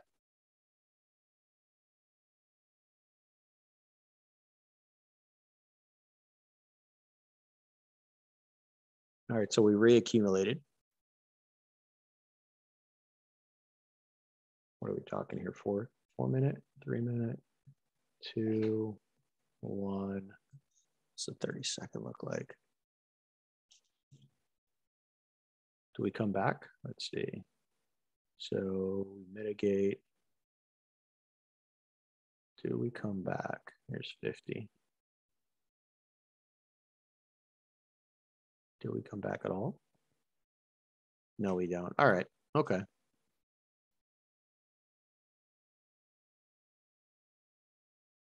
I wonder which one he came in. What's up, bro? How's it going, man? Yeah, I'd be looking for continuations on US dollar Swiss franc. I'm guessing this is the entry he took this morning. He took it out of the 50%. Well, no, I'm guessing he took it out of he said he took 2 trades. So I'm guessing he took the first one here out of the 50, which would have been a 2.6 pip. So it's sitting at about 1 to 19. And then he took a second one out of this 50, which be about a 1. Yeah, it's a 2 to 1 to 19s. I'd still be all day long. I'd be looking for a price to come back into demand. That's the area I'd be looking at. So, this potentially could play out as a distribution. I'd really like for that high up here to get taken. So, take a look at what we're doing here, right? This was just a complex pullback. Coming back, did we come back into demand? I mean, we did. This is the entire right here. This is the entire move. And it looks like we came into 50 of it. Like if we measure that entire move, oh yeah, we came into 50 of it. So, this to me is a pretty good definitive reason for seeing buyers come into the market. This would have been a break of order flow, but this is what I want, right? I want to see, what do we do here? Do we distribute? Do we come back down? Can I work a schematic out of here? But I'll tell you right now, I'm not looking for sells on US dollar Swiss franc. I'd be looking for buys on this, buys the whole way. There's no reason not to look for buys, and then targets, targets all day long are, make a new high up here, 90, 93.70, 93.80 areas where I'm going to be looking. All right. Yeah. All right. So continuing down with it, NU, I was looking for shorts. Yeah, I was looking for shorts, unfortunately, yeah, man, unfortunately, some really good plays out of here. I was looking for a price to come here. This is the crap we get right there. I had a limit order on the 50%. I had a limit order there on 50%, and that's what my limit order missed by. I think it was 0.3. My limit order missed by 0.3. That's what it missed on. So, now we've made a new low. You can see the price action. There's nothing about this is showing signs of strength, and we have invalidated this wannabe demand that absolutely did nothing. All it did was just get us up to the 50%, right? So, again, looking for continuations to go short. I would be the very first area I'd be looking at, depending on what we do during London, is I want to see how we react from New York's price action that did this, right? And if we trade above here, then, I'll tell you, like, I'm personally, you could see my alert right up here. I'm still going to be looking in this blue box. All right, man, have a good one. Yeah, I'm still going to be looking in that blue box. All right. And then, yeah, odd-cad's on there. You can see, I'm just seeing what the heck we're doing. We are in a distribution here, right? We are in a distribution here. But I'm just not, I'm not ready to commit to anything yet. Like I said, I like NZD-CAD's price action, and you can kind of just see what I've done. I've kind of actually, yeah. So I've boxed it out. We'll see. There we go. We'll see what we do, come the morning. If we break this low, that's something I'll be interested in kind of playing into. And if not, no big deal. I'll be interested in, hold on, bear with me one sec. One of my daughters is texting me what she wants. Okay.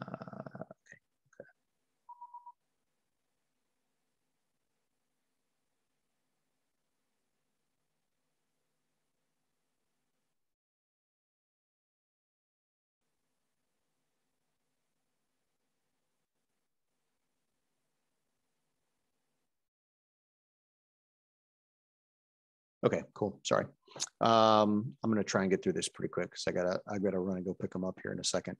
So odd-cad, I'm still looking for the shorts. I'm just not looking for anything right now. I mean, we're definitely, we're in a redistribution area, but just keep in mind, can we come higher? Yeah. I mean, we can. This is the distro that's maintaining structure right here, right? That distribution is what we essentially got this push here. So if price does that, that's where I'm going to be looking. Okay. And then odd chef, you can see my odd chef alert's been going off. I'm trying to see what the heck it's done. So I'm looking for shorts on odd chef. Nothing about this is strength. One of the key things I was looking at was, so we know that supply came in here and this was our order flow, right? We had Asian highs. And what do?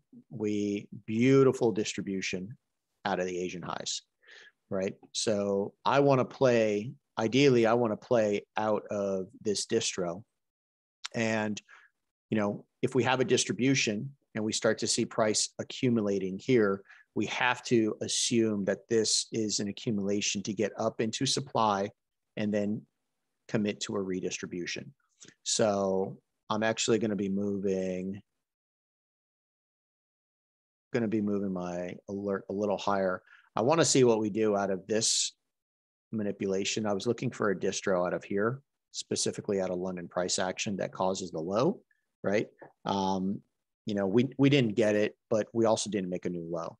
So could we trade higher? Yes. And could this be an accumulation? Yeah, we got our 3 drive, right? You got your 3 drive in here, build your creek, walk it up, get into the distro, right? That's what I want to see. And, you know, the distro that I'd be looking at for potential sells, right?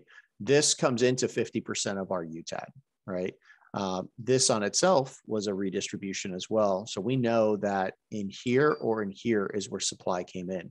So anywhere between like 65,900 and like 66,100, that like 20 pip range is where I'm going to be looking for the continuation. You know, give me a distribution in those areas, and that's where I'm going to be looking to short it. You know, but overall, you've got a super clean distribution that's sitting here, right? Super clean. You know, and I want to play out of it. So that's what I'm going to be looking. Continuation down on Odd Chef, out of supply. And ideally, it's going to be like out of this area right here. Is the UTAD the whole push up or, yeah. So for me, if I was going to measure like my UTAD, it's that right there. That's my UTAD. So like if I'm marking this out, here's how I mark it. Hold on. Here's how I mark it. So climax to AR, test to MSAL, up thrust, secondary test, UTAD. And then, you know, ultimately now for structure, right? For structure,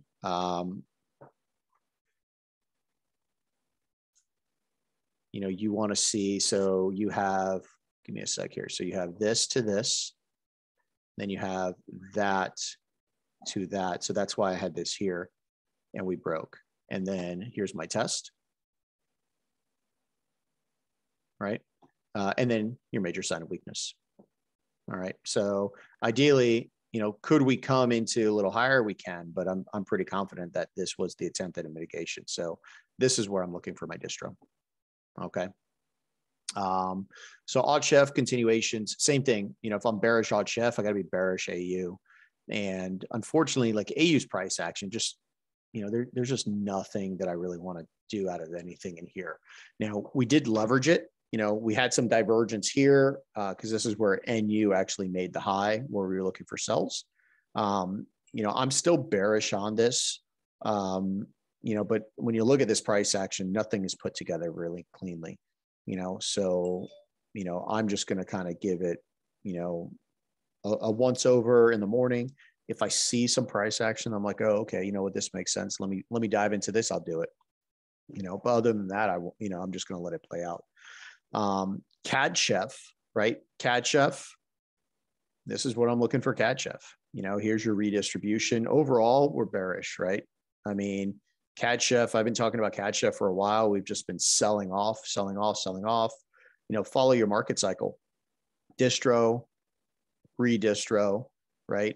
You know, I was looking for price to come back up into this area here. We just didn't get it. And instead, what do we have, right? We have a distro into a redistro, into a redistro, into a redistro. So, you know, I'm pretty convinced that this accumulation that did absolutely nothing is going to get taken. So where I'm going to be looking for continuation moves is out of here. We come up into here and I can get an entry. I'm taking it down. All right. I'm going to be shorting it. So that's CAD Chef. And I know a couple of people had CAD J. We were looking for buys. So you can see I had the 11-minute marked out. Bro, this is stupid. Dude, I'm telling you, I'm going to start putting freaking $50 on my alerts. Look at that crap. There's my alert.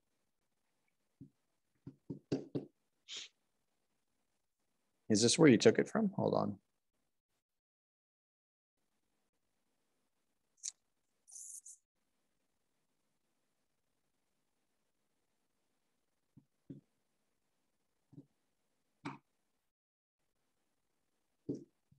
After a UTAD price has mitigated 50% of the UTAD, what do you look for confirmation for 80% reentry?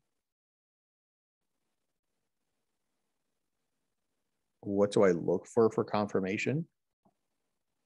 If it's already tapped to 50% and made a new low, if it's made a new low, then I'm not looking for the 80%. If it hasn't made a new low, then yeah, I'm putting the entry on the 80.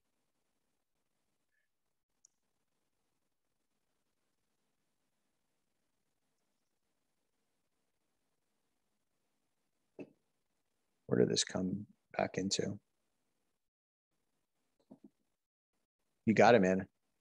Yeah, I'm gonna get going here in a minute too. I've got some stuff I gotta do. I don't know. I'm not convinced yet that this is gonna go higher.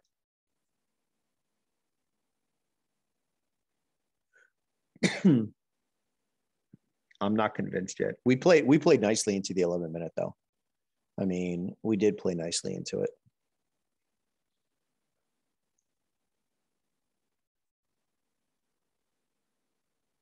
I would be, I don't know. I mean, we're bullish on it. So structure supports the buys. I mean, you guys can see this. Structure supports the buys. We broke this, right? We accumulated higher time frame. We're massively bullish. Is the Asian and Frankfurt session that you pay attention to?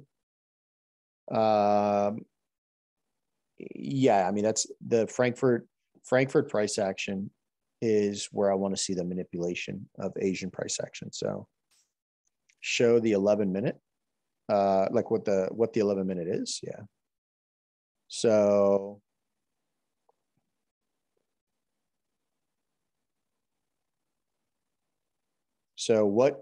what did this do?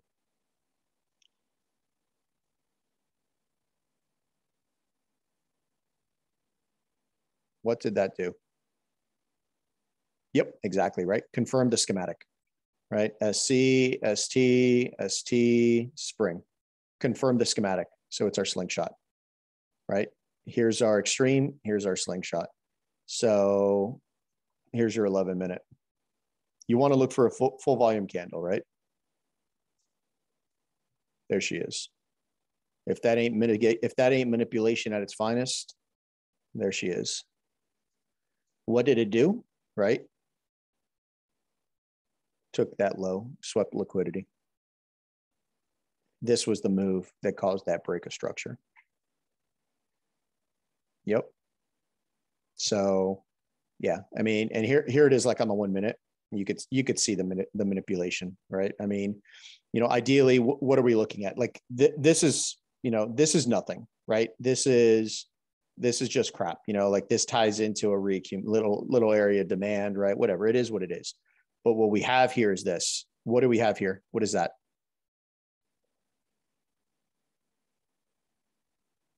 Right? That's your distro, right? Everyone knows that's your distro. Yep, exactly. That's your distro. You get one drive and you get two drives, right? What do I say? 3 drives up, 2 drives down, right? There's your distro. And then confirms our reaccumulation. This, what do you want to play out of the shakeout? That's your shakeout. If that ain't a shakeout, I don't know what is, because that thing sweeps all this crap right here.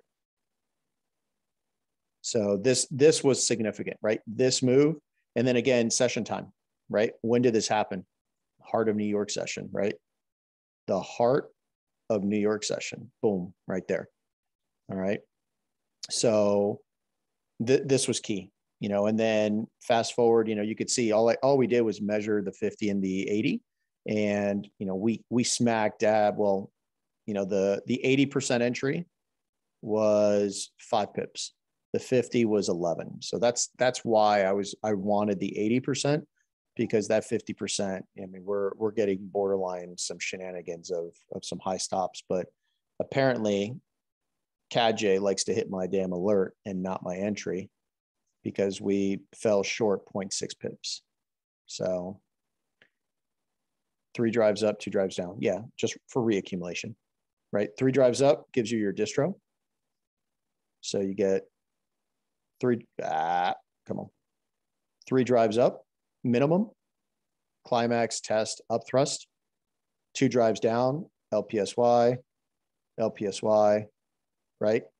You want to see an accumulation here, your creek, BOS, jump of the creek, test of your shakeout. Hold on. Test of your shakeout. It's a reaccumulation. Yeah.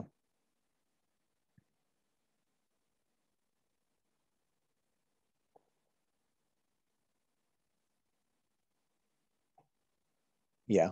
Yeah. Cool.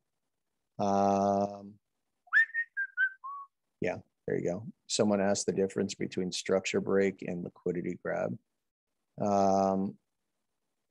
Yeah, I mean, I'll tell you right now, you're typically not going to get, just remember this. What is the purpose of a liquidity grab? All right. That I guess is the first thing that you have to understand. Why did price come here? Why did price come here and make this move? Why? Yeah, I mean, we're understanding it's a continuation play, but why did they come here? Why did they do that? Right. And, remember, it's all manipulation. Well, why do they have to manipulate the market? They have to sell down to get their order filled. Right. So in order for them to get these orders filled so that they can now turn around and go this way, they need to convert their essentially sell orders, right, into buy orders. So if you're in here, if your buy entry was here, if this is your buy and your stop loss is here, your stop loss is a sell order, right? Not us, but like say hedge funds, say larger liquidity institutions that offer that, they need to now manipulate it down. So they're filling buy orders, because now they can convert that $1 of a buy into that $1 that sell from the stop loss. So the liquidity grab is just in order for them to be able to do this. Yeah. Yep. That's all it is. That's all it is. And it's not even, remember, it's not even just like, yes, it's a stop loss, but it's a sell order, not a stop loss. They could care less about a stop loss, right? What they need is they need sell orders so that they can do 1-for-1 for their buy order. So, yeah. Yeah. All right. So anyway, so that's CAJ. I'm looking for the bullishness on it. Ideally I'm going to pay attention to what it does during London session. And, if we start to see this movement up, just play the continuation play, right? What's the continuation play? Continuation play is you get evidence of that distro, price walking down, you get that manipulation, break the high. All right, let it come back down, mitigate out, take it up. I don't need to always play the reversal. Like, I don't mind the continuation move. So, yeah. All right. Awesome, man. Sounds good. Okay, cool. And then the last one is GJ. So, man, GJ is, I'll tell you this. I'm bullish on GJ, right? Bullish on GJ. Have we come back into demand? Yes, we have. Am I happy I haven't wasted the last 3 weeks? 18 days? Yes. I am glad I haven't wasted the last 18 days using up margin and trying to sit into this. Instead, what I'm going to wait for is I will wait for, this appears to be bullish, right? Appears to be, because we've got our accumulation. The only issue I'm having is we haven't broken anything yet. Yes, we did take out this high, right? But at this point, I'm only in a type 2. So right here, we're still in a type 2. And a break of structure is I need a little more than just a break of structure to take the buy out of it, right? I need a break of structure. I need invalidation of some supply. I need a sign of strength. We don't have a sign of strength. We have a sign of nobody knows what the hell to do with GJ. That's what we have. You know, when we do this, right? If I were to show you just this chart, hold on. If I were to show you just this, can anyone tell me who is in control? Supply or demand? And if you answer, please write a little synopsis as to why you say, because I can't tell you who's in control. There's absolutely no, you know, we have a distribution that does not break a low. We have a redistro. Well, hold on. Let me bring it into context. Hold on. There we go. Okay. So we have a distribution and a redistro that just trade back into demand. And then we invalidate supply, right? Only to come down back into whatever this was and ultimately make a new order flow high, right? But we're not seeing any evidence of buys. Like when you look at these candles, like all of these wicks in here, right? That's more like profit taking. There's just, you know, like either give me a spring, right? Break structure, or give me a sign of strength. Get above this distro, you know, you thought it was sellers. Well, where are sellers in control from though? Yeah. Where you, three confirmations for what? For a type 2? Yeah. Sign of strength. Yeah. Ruben's got it. Yeah. I mean, if you're looking at it like this, you know, short term, I wouldn't say sellers are in control, because what do? When you look at this, looks like buyers. But what's this look like?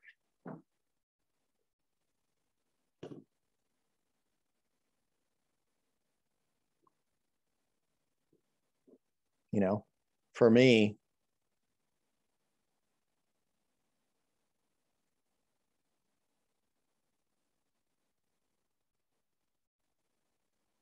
that's what I see. You know, that's what I see.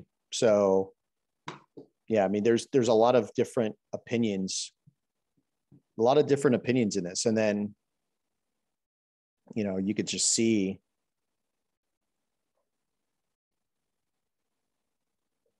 you can see, right? This was in control,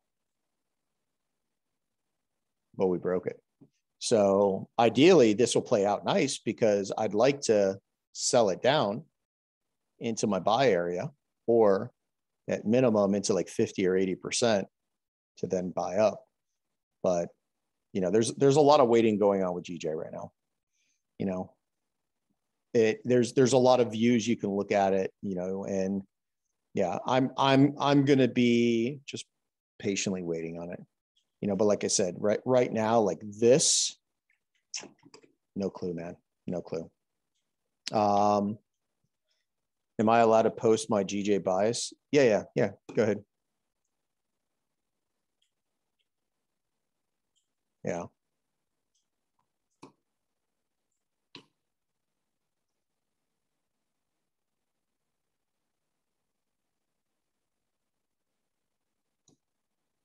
And then, yeah, while he's posting that, I'll take a look at that chart. You know, of course, nothing's changed, man. I'm waiting on oil.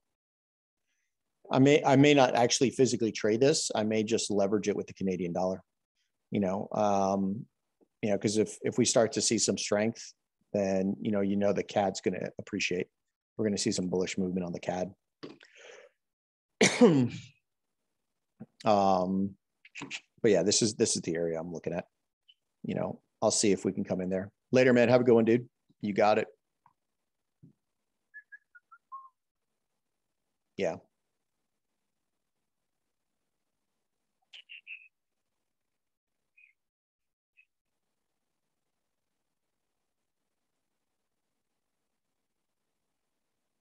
Yeah. So this is kind of what oil is looking like. So we had the major distribution that came right in and accumulated in prior demand. And, now, we're seeing evidence of a distribution, but remember, accumulation into the next market cycle should be what? A reaccumulation. Reaccumulation start out as a distro, right? So you've got price that needs to walk its oil down. There's your creek, confirmation, shakeout, mitigation. You get 2 entries. So yeah. If this continues to appreciate, we're going to see Canadian dollars start to appreciate as well. All right. So I mean that's pretty much everything on my watch list. Yeah, I mean that's pretty much everything I'm looking at. Like I said, I'm focusing more on US dollar crosses this week. I'll tell you this, like personally, my bias is Aussie and NZD weakness, right? Simply off of the soft currencies. They're both soft currencies, right? Anti-per diems. With, like you can kind of build your story. Like my whiteboard, this is what my whiteboard looks like. US indices, I am short-term bearish.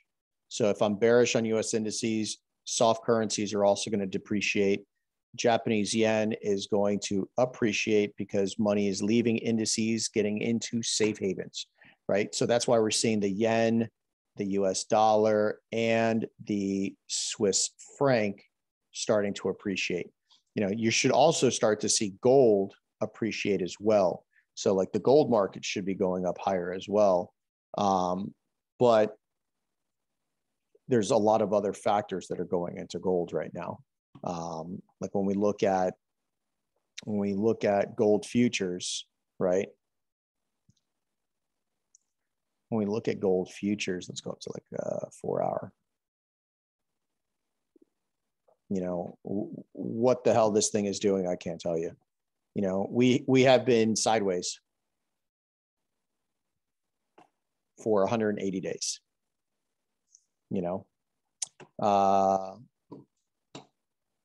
What do you mean? Do I sometimes trade off Asian range? Like, do I trade out of Asian price action?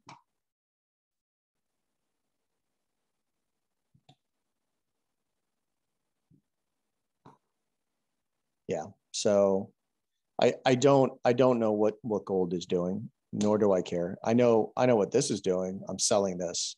So this is definitely something I'm interested in, but not gold. Gold, yeah, gold is a mess right now.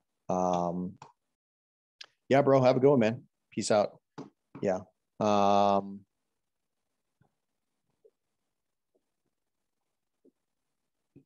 Yeah. So anyway, that's pretty much all I got, guys. You got it, man. Yeah, she's not home yet. I've got to, she's actually bringing the girls home now. So, you got it, bro. Absolutely. Absolutely. Listen, like I said, this week, tons of news. So, make sure, you're prepared for it. Listen, I love big news events because, it gives some movement in the market, so yeah, you got it, man. You got it. Cool. All right, guys. Well, listen, enjoy. I will see everybody later, man.